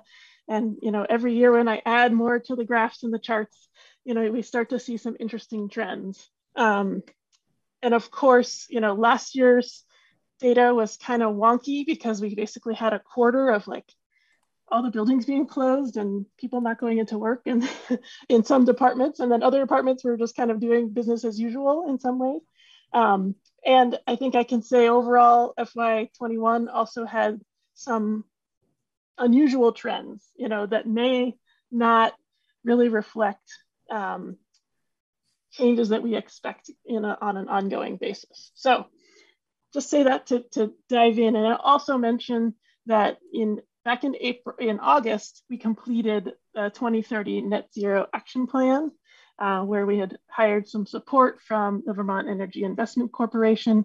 And that plan is really designed to both create kind of to reinforce our baseline calculations and then look at what are the steps that the city would need to take between now and 2030 to meet our goal for municipal operations to be net zero. So we'll kind of look at where we are as of this past fiscal year, and then kind of revisit that just to look at kind of where we're headed on that trajectory. So Cameron, can you let me share my screen, please? There you go. Okay. So one of the sort of big picture first things that we always are trying to track, because this relates directly to our net zero goal, is what's the percentage of renewable energy versus fossil fuel energy. So this year we came in at 43% renewable energy, which is an increase over previous years. So the trend is going in the right direction. And I will say one of the things that came out of the VEIC report and the action plan is we did broaden our circle a little bit in terms of what we're counting. We dug a little deeper into the schools, and we are now including the school buses. Even though they are leased by the city, we're including the school buses in kind of our overall calculations. So, you know, and also just the way that we're grouping some of these things changed a little bit as we went through and dug into all of that. Okay, so this gives you the 10-year picture, just looking at where are we going. The green bar on the bottom is total renewable energy, and the blue section on top is fossil fuels. So you can see, you know, the trend line increasing. You also look at the last 2 years, you'll see the overall energy use has gone down pretty significantly over the last 2 years. And renewable energy is up, and so therefore, you know, the percentage renewable is increasing. And then when you also kind of look at it like not just renewable fossil fuel, but we break it down by type just to kind of understand what the chunks are. So here we've got on the top layer, that kind of dark brown section is all electricity. The big blue layer on the bottom, the other biggest chunk is fuel oil. And then in between, we've got a mix of propane, diesel, very small. I don't think you can see the pellets line because it's so small compared to everything else, but we have a very small amount of pellets. We have gasoline, biogas, that's from the water resource recovery facility. So those are kind of all the different fuels that add up into this mix. And then we also kind of look at it by department. And so probably should have kept the colors the same and used my blue and green, but in this graph, we're just kind of showing by department. The orange is fossil fuel use, the blue is renewable energy. So generally you can see here, you know, City Hall, it's on district heat, so that it's primarily all renewable. And also I'll say our electricity mix is mostly renewable. So, so you'll see that in these as well. The elementary school, also on district heat. Police station is on district heat, but they do have quite a higher amount of vehicle fuels. So you'll see they have more orange. But the biggest users, you can say, and the biggest opportunities in terms of fossil fuel reduction are the high school, the middle school, public works, and the water resource recovery facility. So again, I don't think this is probably a huge surprise to any of you, but it's interesting to just kind of look at the variation between departments, and it helps us understand kind of where to put our energy, put our personal energy as we go forward.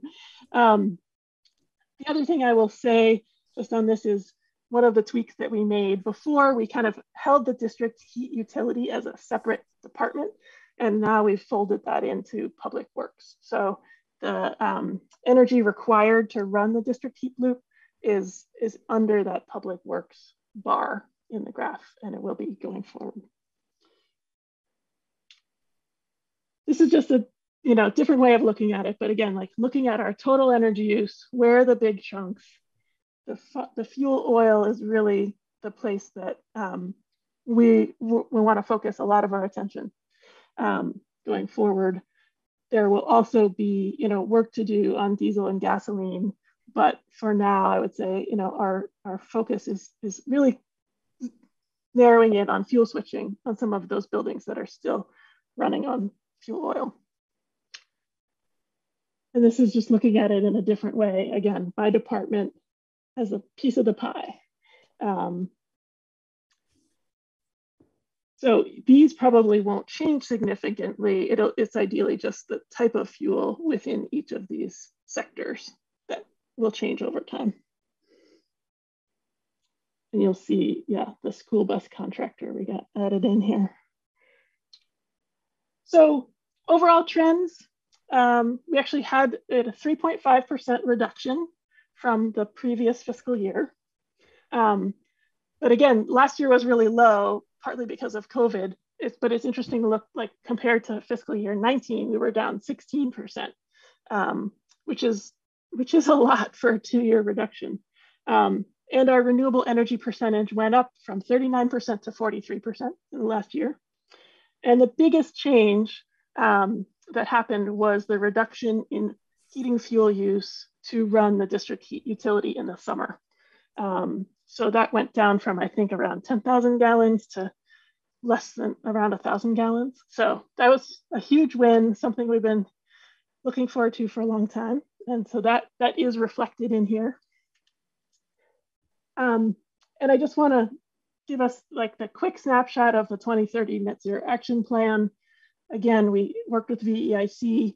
It lays out a path to zero over the next 8 years to eliminate or offset all fossil fuel use by 2030.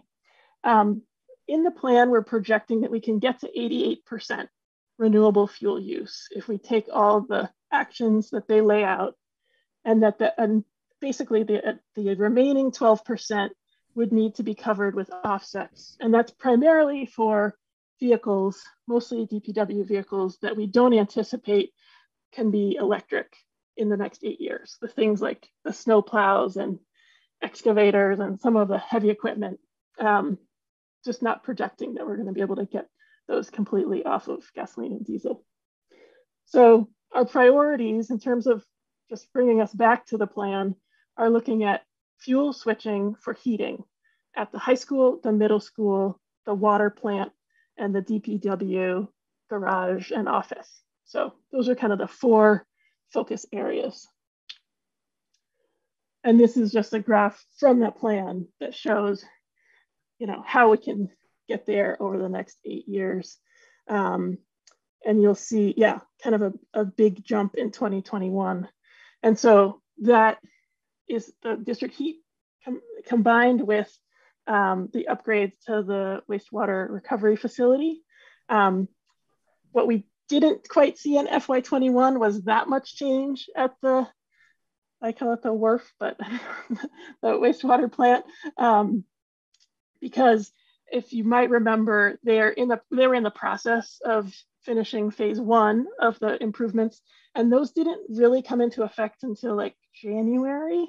So they still had half of a heating season when they were using oil this past fiscal year.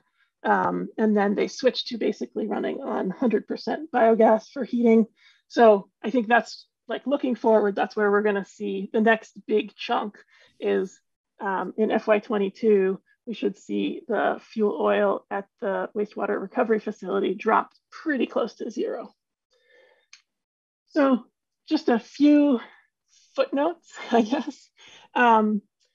We do have an issue with the solar production at the wastewater recovery facility. It's a pretty small array, but it dropped by 90%. It sounds like there's a repair that's needed, and they have someone lined up to do those repairs, but I don't know if that's been completed at this point. Solar production from all of our arrays. So we have a 1 megawatt array that we lease through a power purchase agreement. And that is, half of it's in Montpelier and half of it's in Sharon. But the production from our big solar array was down 12% overall. And that literally is because it was like not as sunny as the previous year. It was still good, and it was like, actually, I think 2020 was just an extremely sunny year. So it looks like a reduction, but it's actually kind of pretty much on par for what we had expected. Again, the district heat oil use went down from averaging around 15,000 gallons a year to under 1,000 gallons. So that was a huge win. We already talked about phase 1 improvements, and we talked about adding the school bus contractor. And I think that's all I got. So I'd be happy to take questions from the council or the public. Thank you, Kate. Jack, go ahead. Thanks. Thanks, Kate. As always, great presentation, and the information is really great to have. I have two, I guess a question and an observation. And the observation is that since we've added the school bus contract into the picture, what that means is that 43% is not only a bigger percentage of our total use, but it's a bigger percentage of a bigger number. So it's a bigger advance than that percentage increase would suggest. And so, yes. A small question about the vehicles. I assume that if the difference between, there's no difference in greenhouse gas and climate impact between diesel and gasoline? There is a slight difference in the emissions profile. I'd have to pull up all my conversion tables, but yeah. So does that suggest that we should, to the extent that we should be looking to move from gas to diesel, or is it the other way? Oh, I don't think you should think about either of those. Okay. I think you should think about how to get off both. Yep. And that, yeah, the incremental difference is not significant. So Okay. I don't think it would be worth saying, okay, we, go through the process of switching from a diesel snowplow to a gas snowplow. Yeah, let's focus on other things. Yeah. People, whenever we're buying vehicles, people are used to hearing me say, would that have been available in an electric version? Yep. Thanks. Other questions or comments? Yeah, Lauren, go ahead. No questions, because as always, Kate did such a great job explaining everything. But just wanted to, first of all, thank you. I know it's such a huge amount of work to actually gather and collate all of that data, and appreciate how you put it in such compelling and easy to understand format for all of us, and all the different breakdowns are really helpful to see. And I think it's just really exciting to see the steady progress, that we now have the 2030 action plan that we funded last year, and that the community just voted in the budget to invest in energy coordinator position, as well as some of these upgrades and fuel switching investments and things. So keeping moving on it. So just love keeping an eye on it and keeping on track to make those. And I think it's just worth noting, I know like the schools came up a lot, and there are conversations between MEAC and a school facilities committee. So just noting that for folks that there's obviously that needs to be a big part of the attention over the next couple of years, and conversations are at least happening, and hopefully. Yes, I guess they're meeting tomorrow. I'm not going to be able to be there, but yes, the school district facilities committee has been, I guess, talking about restarting. So that's a good sign. And we're going to try to have MEAC representation, or at least like try to have someone come and attend those meetings going forward. And I'll say, Lauren, I look forward to handing off my spreadsheet to the new energy coordinator or whoever is hired, because I don't need to do it anymore. And also a shout out to Todd Preventure, who was back in City Hall temporarily and was the one that chased down all the data for us. So couldn't have done it without him. Thank you. Yeah, Jennifer. Hi. Yeah, I just wanted to also kind of piggyback on what Lauren said about the presentation. And I really, truly appreciate, as a new council person, using plain language. It's super helpful. And I know that a lot of people in the community really like it when the presentations are presented this way, and in a way that everybody can wrap their head around what is being shared. So thank you again for that. Thank you. Yeah, Donna. Well, also wonderful presentation, Kate, but we also owe you appreciation for how much information you shared during the budget time trying to explain the energy coordinator position. So we're all looking forward to that one. So thank you. Yeah, I guess I also just want to say how satisfying it is to set goals and then see us make progress towards them. I find that incredibly gratifying and is one of the reasons why, well, first of all, why I always appreciate this presentation, but it's also motivational, like that idea of making progress towards goals. It doesn't just apply to energy, it applies to like all the things in city government. And I really appreciate when we can see that progress. It's wonderful. Other thoughts or comments, and this includes the public. I know it's too bad most of the other things that we work on aren't as easily graphed. Doesn't mean they're as important, but this is something that's a very tangible metric.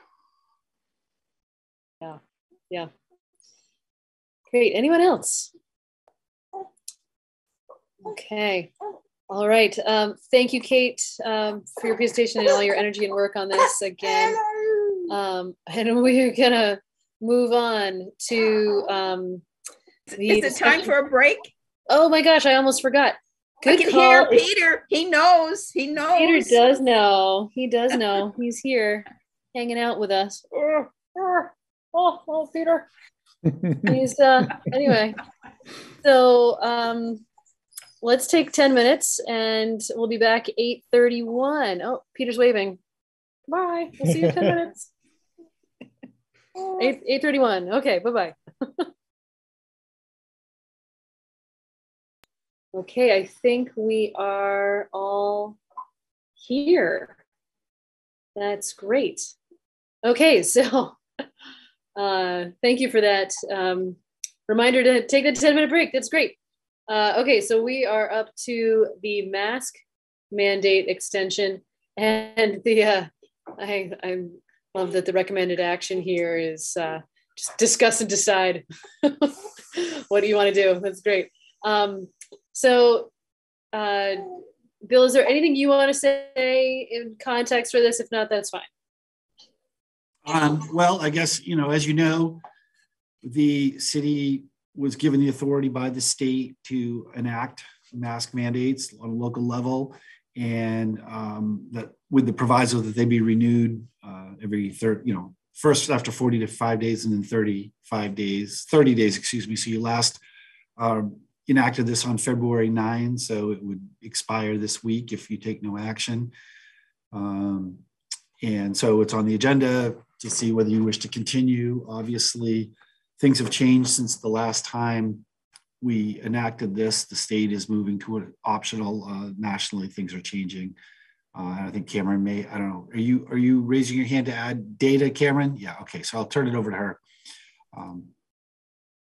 Thank you. Since I wrote the memo and submitted it to y'all for this cover sheet, the state has announced that they will be stepping back their masking requirements on the 14th, and that wasn't included. So what Bill just alluded to, I wanted to make sure you were aware of.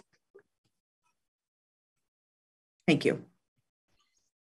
I also got an email from Dan Groberg this week saying that the downtown majority of the businesses downtown are hoping that we do not renew the mask mandate. So with that in mind, thoughts folks have on extending or not? Carrie, go ahead. Oh, and then Lauren. Yeah. Thanks. I just also wanted to add that I've checked on the CDC website, and they have Washington County as a medium transmission county rather than a high transmission county. And so we're not falling under the CDC recommendations for indoor masking currently. Okay. Lauren, and then Connor.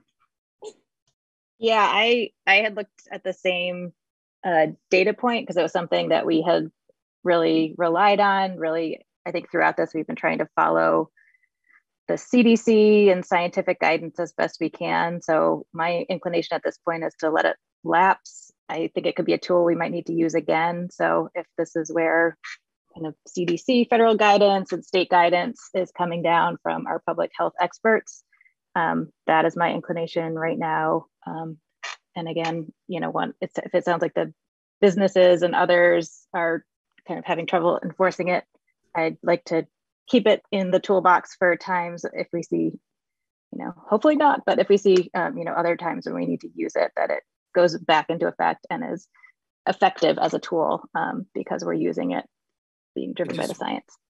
To that point, Councilmember Harrell and others, the authorization from the state for cities and towns to adopt these only ran to a time certain. I want to say April 1st, it might have been April 30, but so it isn't necessarily a tool we'll have in our toolbox for a whole lot longer.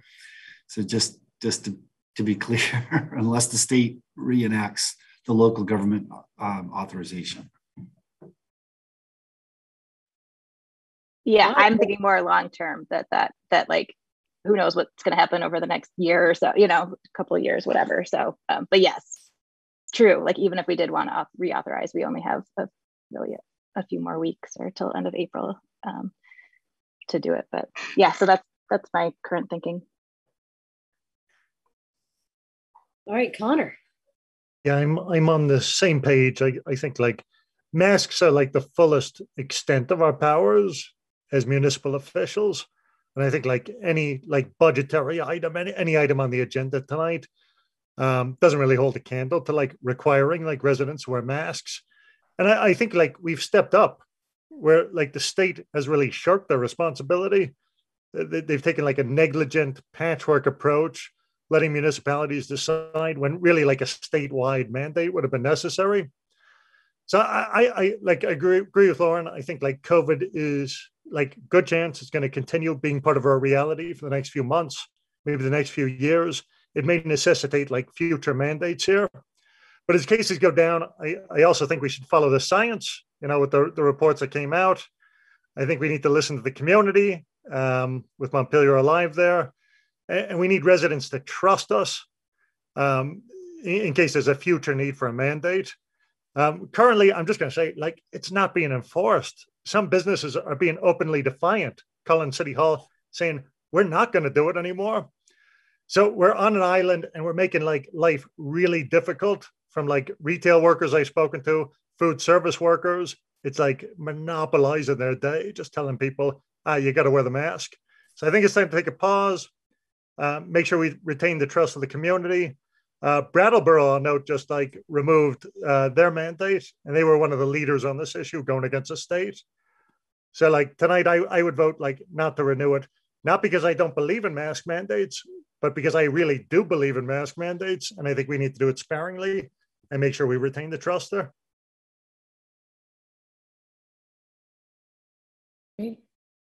Other thoughts? Donna. Well, if we decide not to renew it, we just let it lapse. Do we need a vote to, we don't do anything. It'll expire on Friday, the 11th, right? Yeah, I think that's accurate. I think we could vote to repeal it early if we wanted to, but we could just let it lapse. That's in a sense an easier thing to do, I suppose. But any other thoughts from folks? Okay. Does anyone want to oh yeah, go ahead, Jack. Thanks. I came into this really thinking the other way. I think that the way Washington County got to from high down to medium was in part by doing prudent things like getting people vaccinated and wearing masks.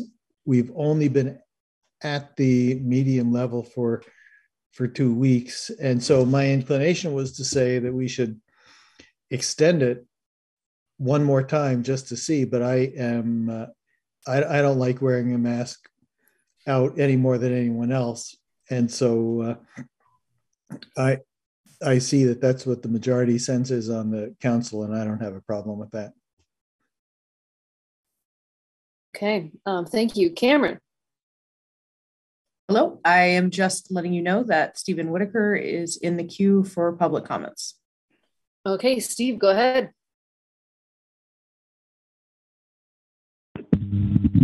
I guess she can mute me, but she can't unmute me.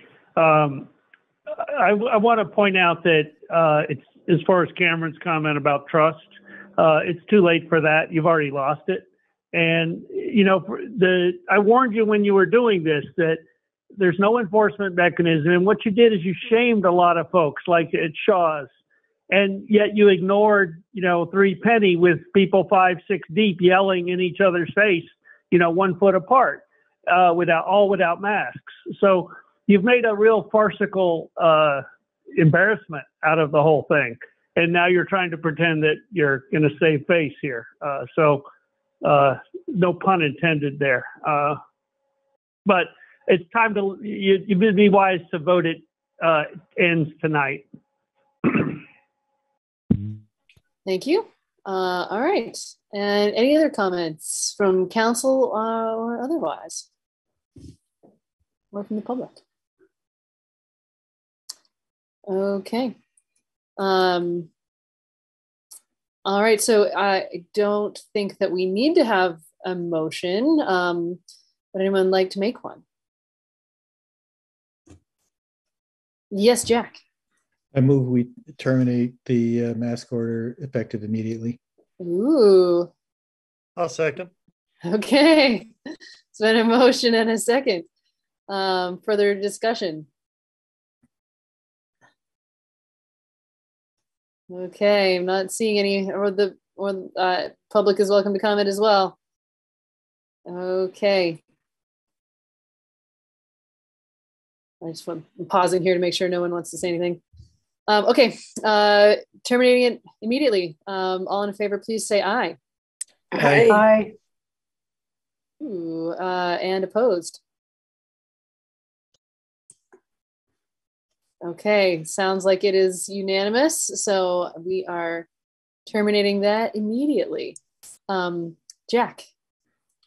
Thank you. It raises the question of what the status is of the requirement in City of Montpelier buildings. Yes, I agree. Now, yes, Bill, thoughts? Oh, well, I was actually just scratching my head, but I mean, we've been trying to follow the mandate. So, where some of the requirements that employers were able to have are also being relaxed. So we're just following those same guidelines. So my sense is those would be relaxed, are off as of now, since you just voted. Yeah. Okay. If you have the sense, well, would anybody interested in keeping the mask requirement? Yes, you could keep something imposed in city for just buildings. city buildings. That is your authority as the right agents of the owners. Yeah. Any thoughts on that, team?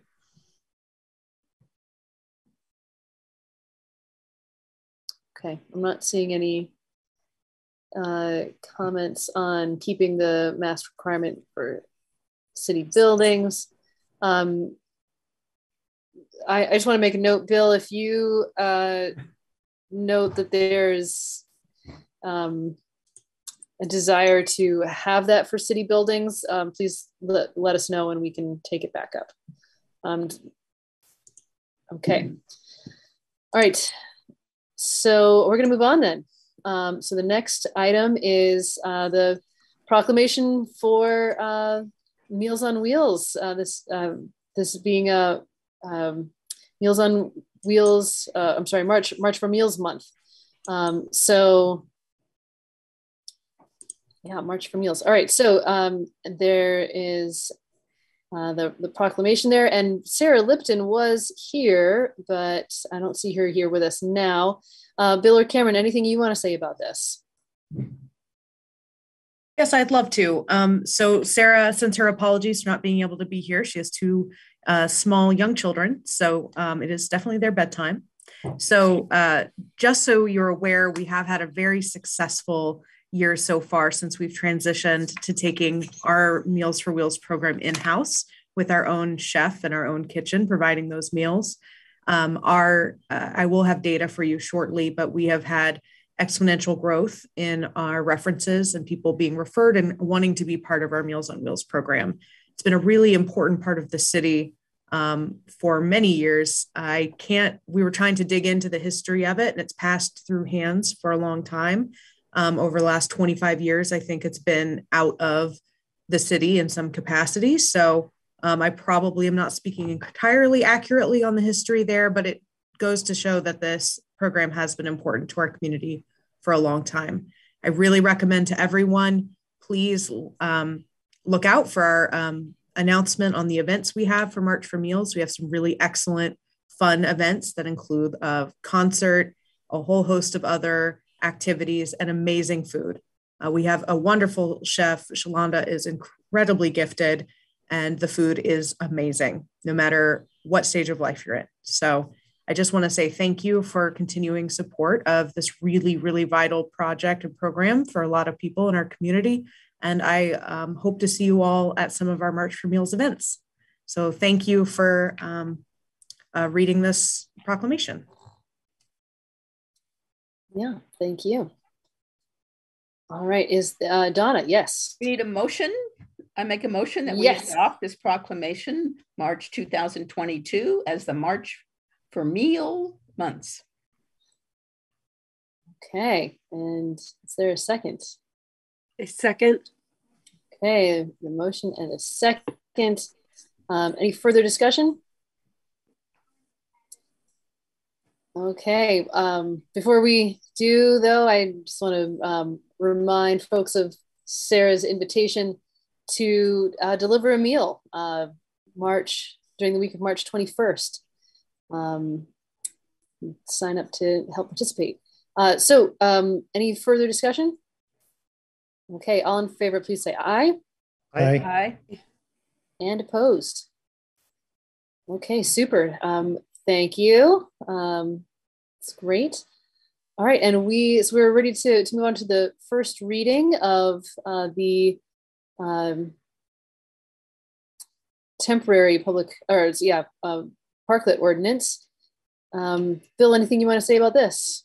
Yeah, we talked about this, I think, at the last meeting about how to proceed with the parklet program, and the conclusion of the then sitting council was that you wanted to renew the temporary ordinance that we've had for the last couple of years while we worked on a more permanent ordinance. So this, as you know, the temporary ordinance has a begin and end date, so it has already expired from last year. So this would be re-upping it for this next season. So it requires a first and second reading. So this is the first reading. Next meeting would be next reading would be at the next meeting, and at some point, hopefully this spring. And I shouldn't even say hopefully. We will have it by this spring. We'll have a permanent version for you that would take effect, after this temporary one expires, so that people going forward know what the rules are and how many more spaces can be used and all those kinds of things.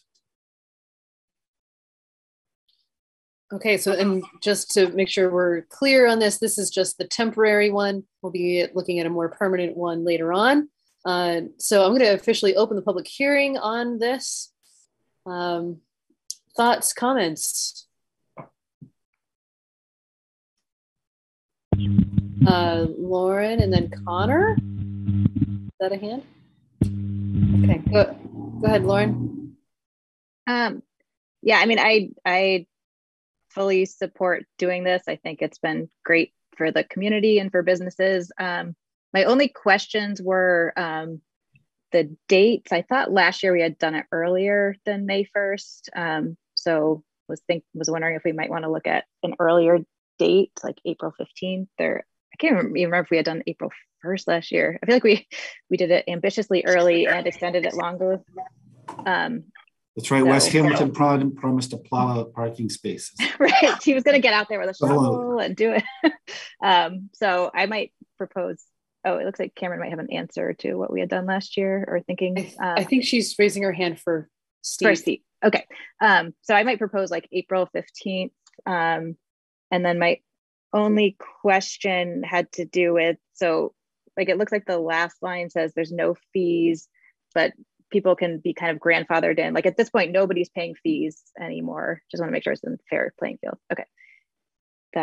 Those were my only thoughts. Okay, great. Connor.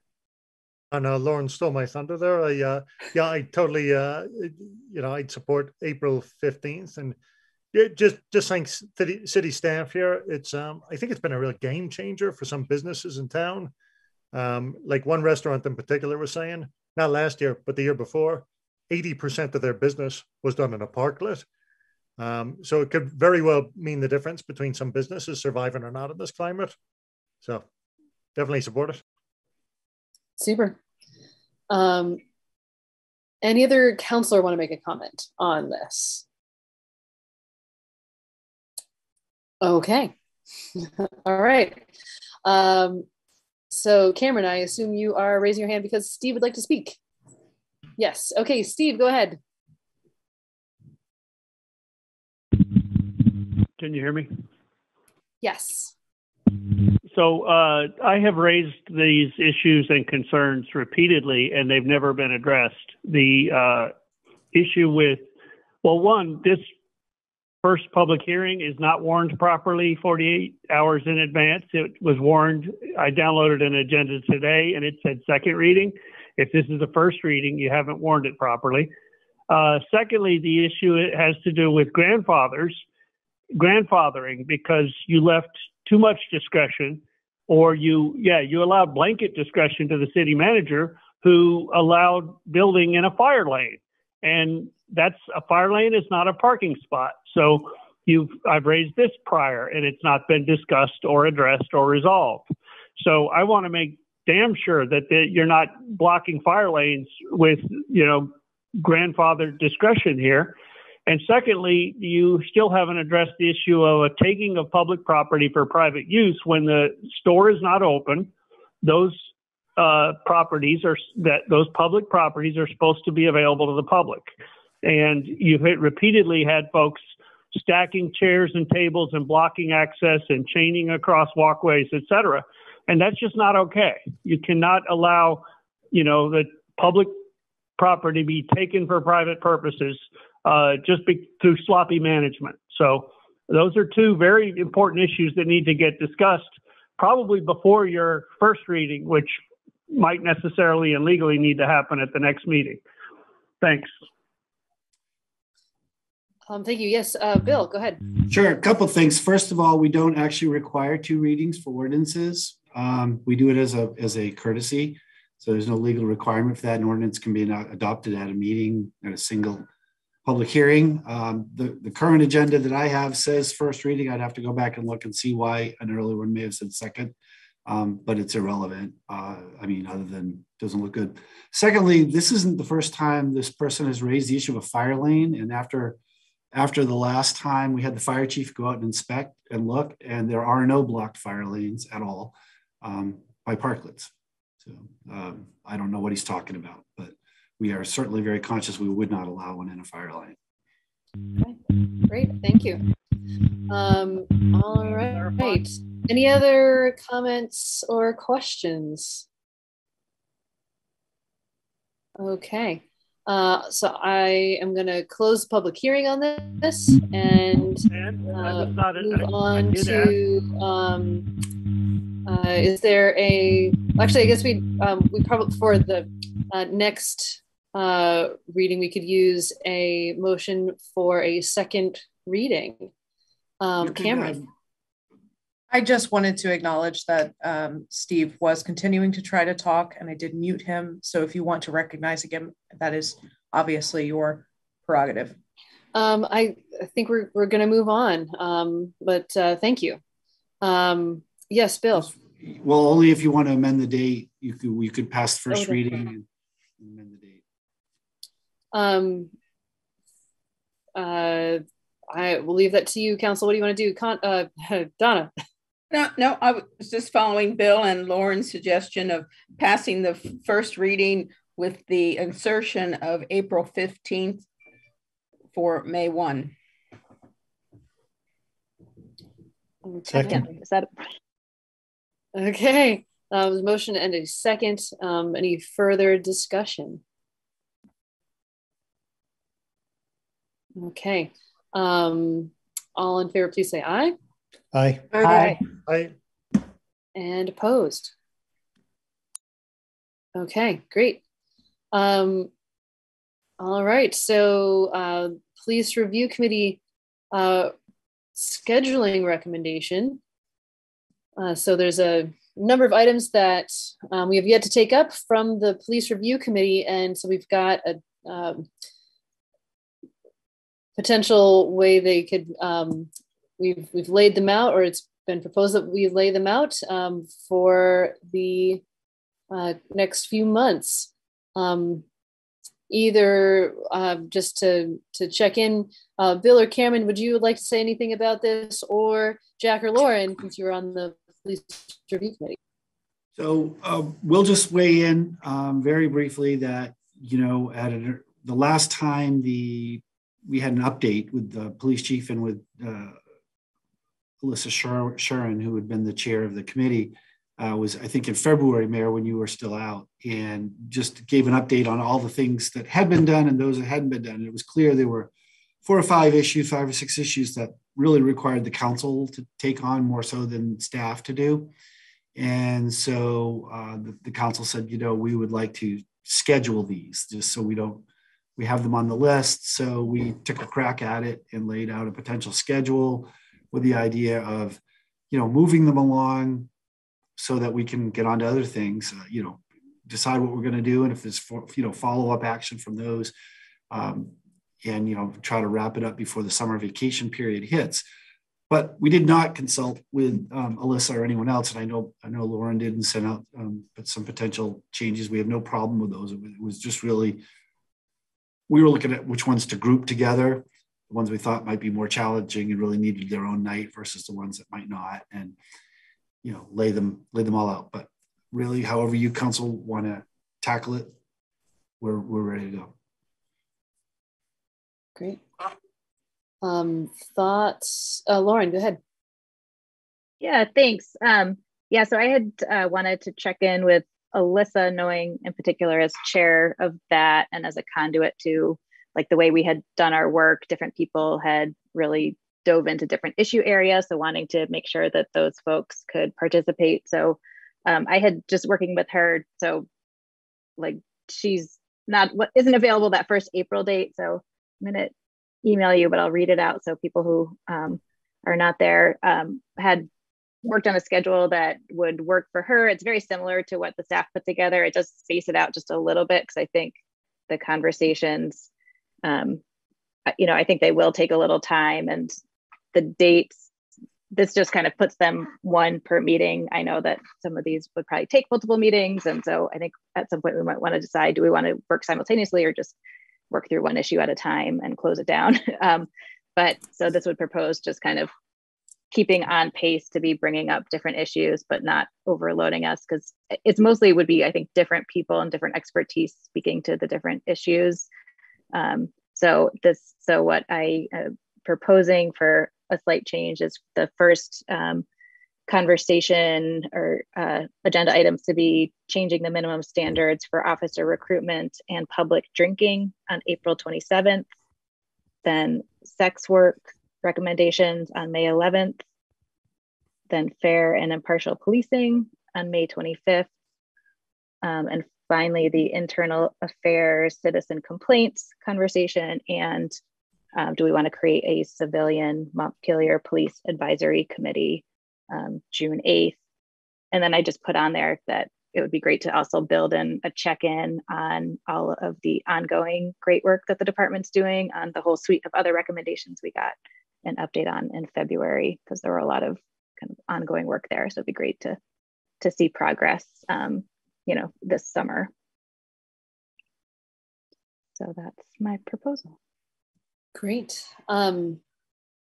So it sounds like all of the, well, so switches around a couple, but mostly pushes them back. Is that sort of a fair way to pushes talk about the it? start back a little bit, and then there were a couple that were lumped together that it has one at a time that I think in and of themselves could be pretty robust conversations. And knowing every meeting we have lots of topics besides police review committee recommendations. So was just trying to be cognizant of what I thought could bring in a lot of kind of public comment and stuff. Any thoughts on that, on what Lauren is saying there, either Bill or Cameron? That's fine with you? Okay, great. I mean, my biggest thing, I'm just hoping to avoid conflicts. And actually, Lauren, you had 2 on the same day. Can you say what those 2 were again? There's 2 that have 2. The first one, changing minimum standards for officer recruitment. I think that would likely be a pretty brief discussion. And then public drinking, I think will be an interesting one, although I think actually could be less controversial than some of the other ones. So I thought those 2, we could probably have time to do on the same night. And then the final one was internal affairs. And then that was just, do we want to create a new, like reconstitute the police review committee or a new police advisory committee, which seemed appropriate at whatever our last one is like, because there were a lot of issues that we had flagged as that we didn't get to. And I know the chief had noted, like, whatever legislation passes this year, there's often then like work that communities have to do to actually implement those new laws. And of course, there's a lot of kind of criminal justice reform laws in action at the State House this year. So those are the 2 that are the 2 dates that have things lumped together. Well, and it makes sense to me that, if that's the last one, and it just on the court by the course of discussion, it becomes clear that like we don't have time to do both. We could probably separate them out if we needed to. Okay. Other thoughts on this? Jack. I'll just mention as the other council representative on the committee that Lauren and I talked earlier about her idea, and I think it makes total sense. And still, the residents of Montpelier will see that we're making concrete progress on the tasks that we had set out for ourselves. And so I think it's a perfectly responsible way to approach it. Okay. Other thoughts on this?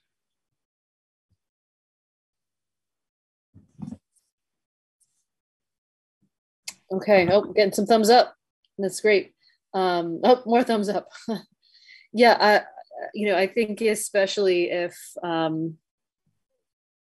there's no objection from staff, I don't see any reason to not go with what Lauren's laid out. So let's see, it doesn't hurt to have a motion on this. We probably don't need one necessarily, but it doesn't hurt. Would anyone like to make a motion? Go ahead, Lauren. Go ahead. Lauren, go ahead. So I move that we adopt the schedule laid out as described. And Crystal, I can forward that to you, or if Bill or Cameron can make sure you get that it was all written out so you don't have to transcribe that. Does that give you enough for minutes? I imagine so. Yeah, that's great. Great. Okay, great. I'll second. And is there a second? Okay, there's motion and a second. Further discussion? Okay, all in favor, please say aye. Aye. Aye. Aye. And opposed? Thank you, Lauren. Yes, yes. And thank you for keeping the police review committee in touch with all of us to make sure that they could stay involved. That's great. All right, so that is the end of our regular business for the day, for today. That is excellent. Whew, okay, so now we just need to go through some council reports. So just for new folks, some context about this. This is an opportunity for councilors to bring up anything that you just want us to know, if there's upcoming events, or if you or past events that you want us to know happened, or if you were appointed to a committee and they have met and you want to let us know what they are discussing. This is a time that you can do that, or really anything else, honestly. It all goes. So, and I am going to go in the order in which you would be sitting, I think, if we were in person, just because I can't think about it any other way. Donna, you good for going first? Okay, I have two things. One is to let you know as a council that the next meeting, you're going to have a short presentation from a joint subgroup that's been working on implementing what was recommended in a Main Street, Berry Street corridor study. And within that study, we have a traffic light, which was one of the bond issues, going in between Berry and Main Street.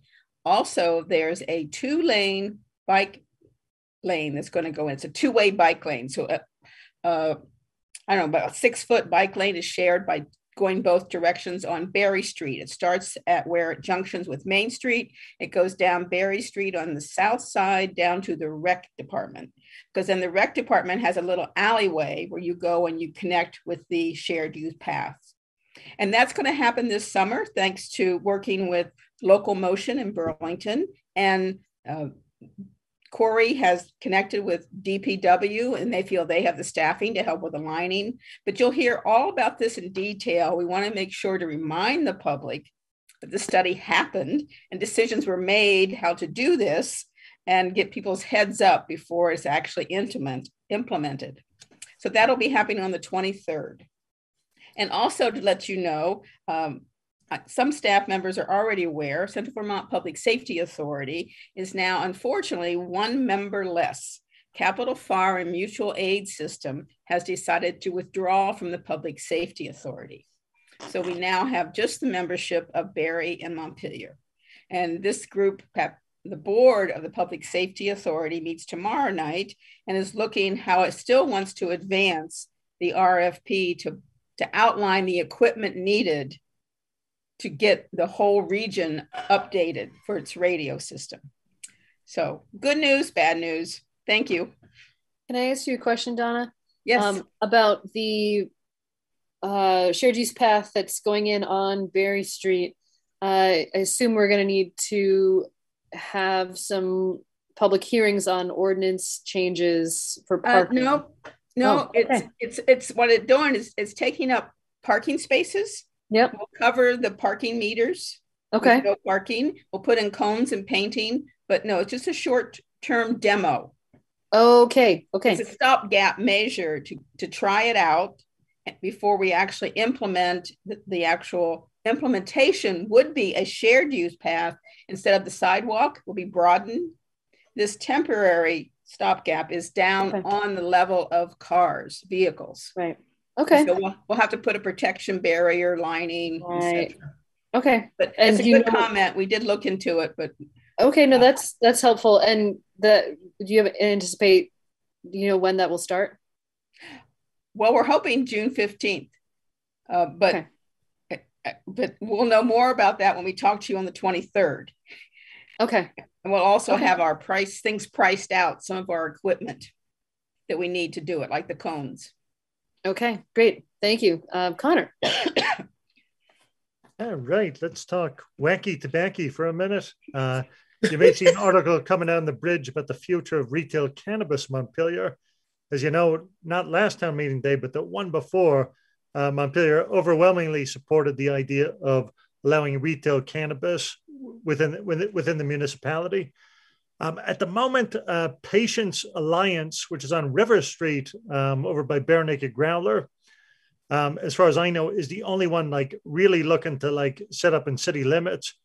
There's potential for them to actually flip the switch on May 1st, which would allow folks who have provided medical cannabis before to switch to that integrated license.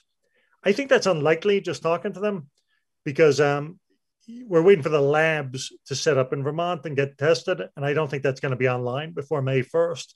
So it's probably a later date. But what you might see is in the legislation currently pending in the State House, it does allow for municipalities to set up a local cannabis commission. It's kind of unclear what the authority would be for the municipality in that case, because you do have the state cannabis board who would be able to like sort of override anything like that. So gonna like pay attention to more details of that coming up. I haven't heard it being terribly controversial about like Patients Alliance, like switching to the retail shop there. I think like, you know, the culture of the town won't change too much. It'll still be the same location. There might be more traffic there, but we've had a good relationship with that business, like up until now. See, you might not see too much change, but it might be worth like taking the temperature of the community in the meantime to see if we want any sort of like local control over this. So we'll just keep you posted. I was going to ask around on folks who had like concerns on Front Porch Forum there to see what they thought, but I think we have to see how it plays out in the legislature. So that's it for me. Great, thank you. All right, Carrie, go ahead. Well, I don't have any big reports to make other than I'm really glad to be here. And I just kind of wanted to thank all the people who voted and thank people for the opportunity to be here and part of this group, and thank all of you for the warm welcome. Super. All right, Jennifer. Hi, did I unmute myself? Yes. Oh my goodness, I'm so sorry. I don't know why I can't figure out this iPad. Anyways, I don't have anything to report other than thank you to all the voters who went out and voted. And I really look forward to chatting with the CAN folks, Peter and all of them, and getting to know my neighborhood and my constituents. Great. Super. Thank you. Jack. Thank you. Just a couple of things. One, I appreciate the very informative posts by the manager about the voter turnout and the historical trends. And I think it's been helpful to understand what the phenomena are about voter turnout in Montpelier.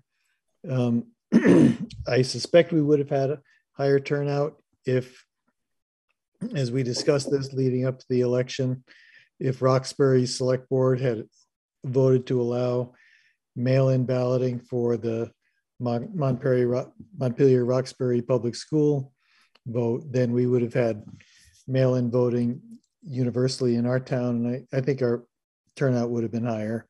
But it was a reasonably good turnout by our standards, and certainly better than many other communities. Also connected to the election, I'm very pleased to see the dialogue starting right away about what to do with the Country Club Road property.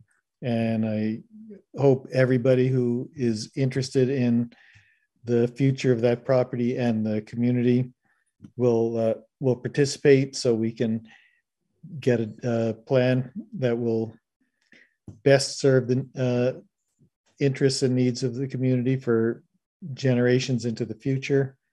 And finally, I was approached by two different people in the last couple of weeks who wanted to tell me how great they think the services from the Department of Public Works have been. And there are people who, both people who live on in difficult locations, who've had communications with the department and or just observed where they live, that the snow removal and the work that the DPW crews have done has been great. And so I encourage them to contact the department. But I also want to say, you know, we hear a lot about what's negative when things go wrong, and so I'm happy to say that their good work is being recognized. And that's what I've got. Yeah, cool. Thank you. Lauren. Yeah, thank you. Just two quick things. First, I missed the last meeting. I imagine this came up, but I know a lot of my thoughts are with the people of Ukraine, and just encouraging people. There have been a lot of good posts of places you can donate and support. And I think, to our earlier conversation on energy, watching gas prices skyrocket and trying to get off fossil fuels and stop being beholden to global markets, that the whims of autocrats around the globe can impact our energy prices, is putting us in a perilous situation that's harming the most vulnerable in our community. So just another reason to make the transition to clean energy, and again, just thinking of the people in Ukraine and what we can do from here to support them. And then just wanted to, like everyone, thank the voters for turning out, overwhelmingly supporting the budget, the support for the bond items. I'm a big fan of mail-in voting, but it was really fun to see lots of people at the polls. And thanks to the volunteers that showed up to work at the polls. I got a lot of great input on the CAN candidate forum. So that was a great service, and hope that those continue in the future. And really excited for the Elks Club public hearing coming up right away as a starting point for lots of really exciting conversations about the opportunities there. Thanks. Thank you. Yeah, I agree. My heart is just broken over what we're seeing coming out of Ukraine, but also want to acknowledge that there are a lot of other wars around the world that are also happening and are also terrible. I'm glad that we have a history of hosting refugees in Montpelier. And I know that we would continue to welcome refugees from Ukraine or any country here in Montpelier as we have capacity. Beyond that, I also want to thank the voters for their confidence in re-electing me for another 2 years. And also grateful that all the items passed. And I want to let folks know that I'm going to continue to hold office hours available on Sunday afternoons at 2 p.m. And if anyone is interested in joining me for those office hours, just email me and I will send you a link. So yeah, I'm just avoiding posting the link generally publicly, but if you're interested, email me and we'll connect Sundays at 2. Also, a couple people have mentioned the upcoming forum on the Elks Club property. I'm going to have a hard time switching what we call it. For some reason, I don't know, just calling it the Elks Club property is, I don't know, maybe I just like the image of elks. But anyway, that I just want to make sure that people know that there's a forum for brainstorming and input. We want to hear from the public about what they would like to see happen on that property, and that is going to be next Tuesday at 6:30. It is just a virtual meeting, so not in person. We'll be doing this sort of format again for that, and yeah, that's I think that is it for me. All right, so I think next we are going to Crystal.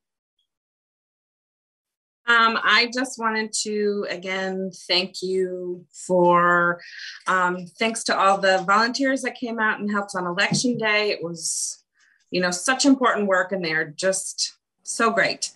And I also want to remind everybody that the water and sewer bills are due next Tuesday on the 15th. Great. Thank you. Bill. That's it. Just quickly, it was mentioned earlier today, just to mention that we do typically do a follow-up for items that come up under general business in the weekly memo each week. So stuff that's raised, we try to keep a status of what's happened with that. So it's there for all to see. And the only other thing I have is you had tentatively planned or had voted to hold the next meeting also remote, but with the change in the mask ordinance, I just want to make sure, or the mask mandate, to see what your desires were for our next meeting. That is a good question.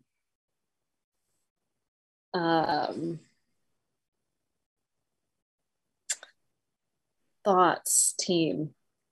I could see it going either way. Well, I guess my number one concern, Anne, as a mother with a young baby, how comfortable you are with in-person meetings. I would be okay. It would be okay. And Jennifer was the other one who had a lot of difficulties. I mean, because you can still wear a mask, but right. You had a lot of difficulties with masks. So yeah, I will be okay. Okay. Yeah, because one thought is that so one reason to stay remote is that we had voted to go remote, and so it's consistent with that decision. But I think it is probably better to, like, for the sake of democracy, to be back in person. And yeah, so I think that is probably more important. And I'm going to think about whether or not I might ask the people on either side of me to wear masks. I don't know. We'll see.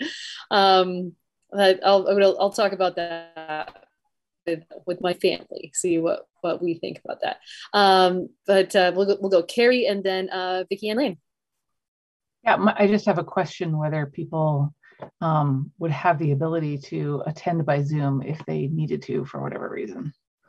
It's a great question. Yes. So when we were in person a little while ago, we also kept the virtual option. And I imagine we're going to continue that on into the future because it does expand the capacity of people's ability to participate. So that's yeah. Our plan, as long as the council wants to have it.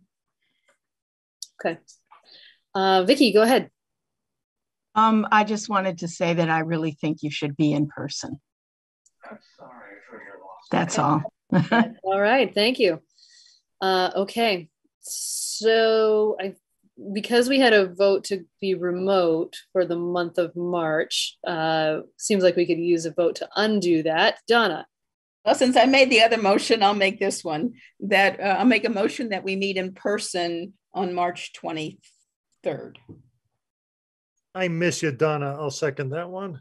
Side by side. You just like sitting next to short people. I know. No, it's always been you and me, Donna. Hey. All right. Okay, so there's a motion and there was a second, right? Mm-hmm. Okay. All right. All in favor, please say aye. Aye. Aye. Aye. And opposed. Okay, so we'll see you in person on the 23rd. Very exciting. That'll be different. Okay, I think that is it then. Jack. Thanks. Since John's not here, I'll just remind the council that there are going to be items to be signed over at the police department. Fair enough. Thank you. Okay, anything else? Okay, so without objection, we will adjourn the meeting 9:24.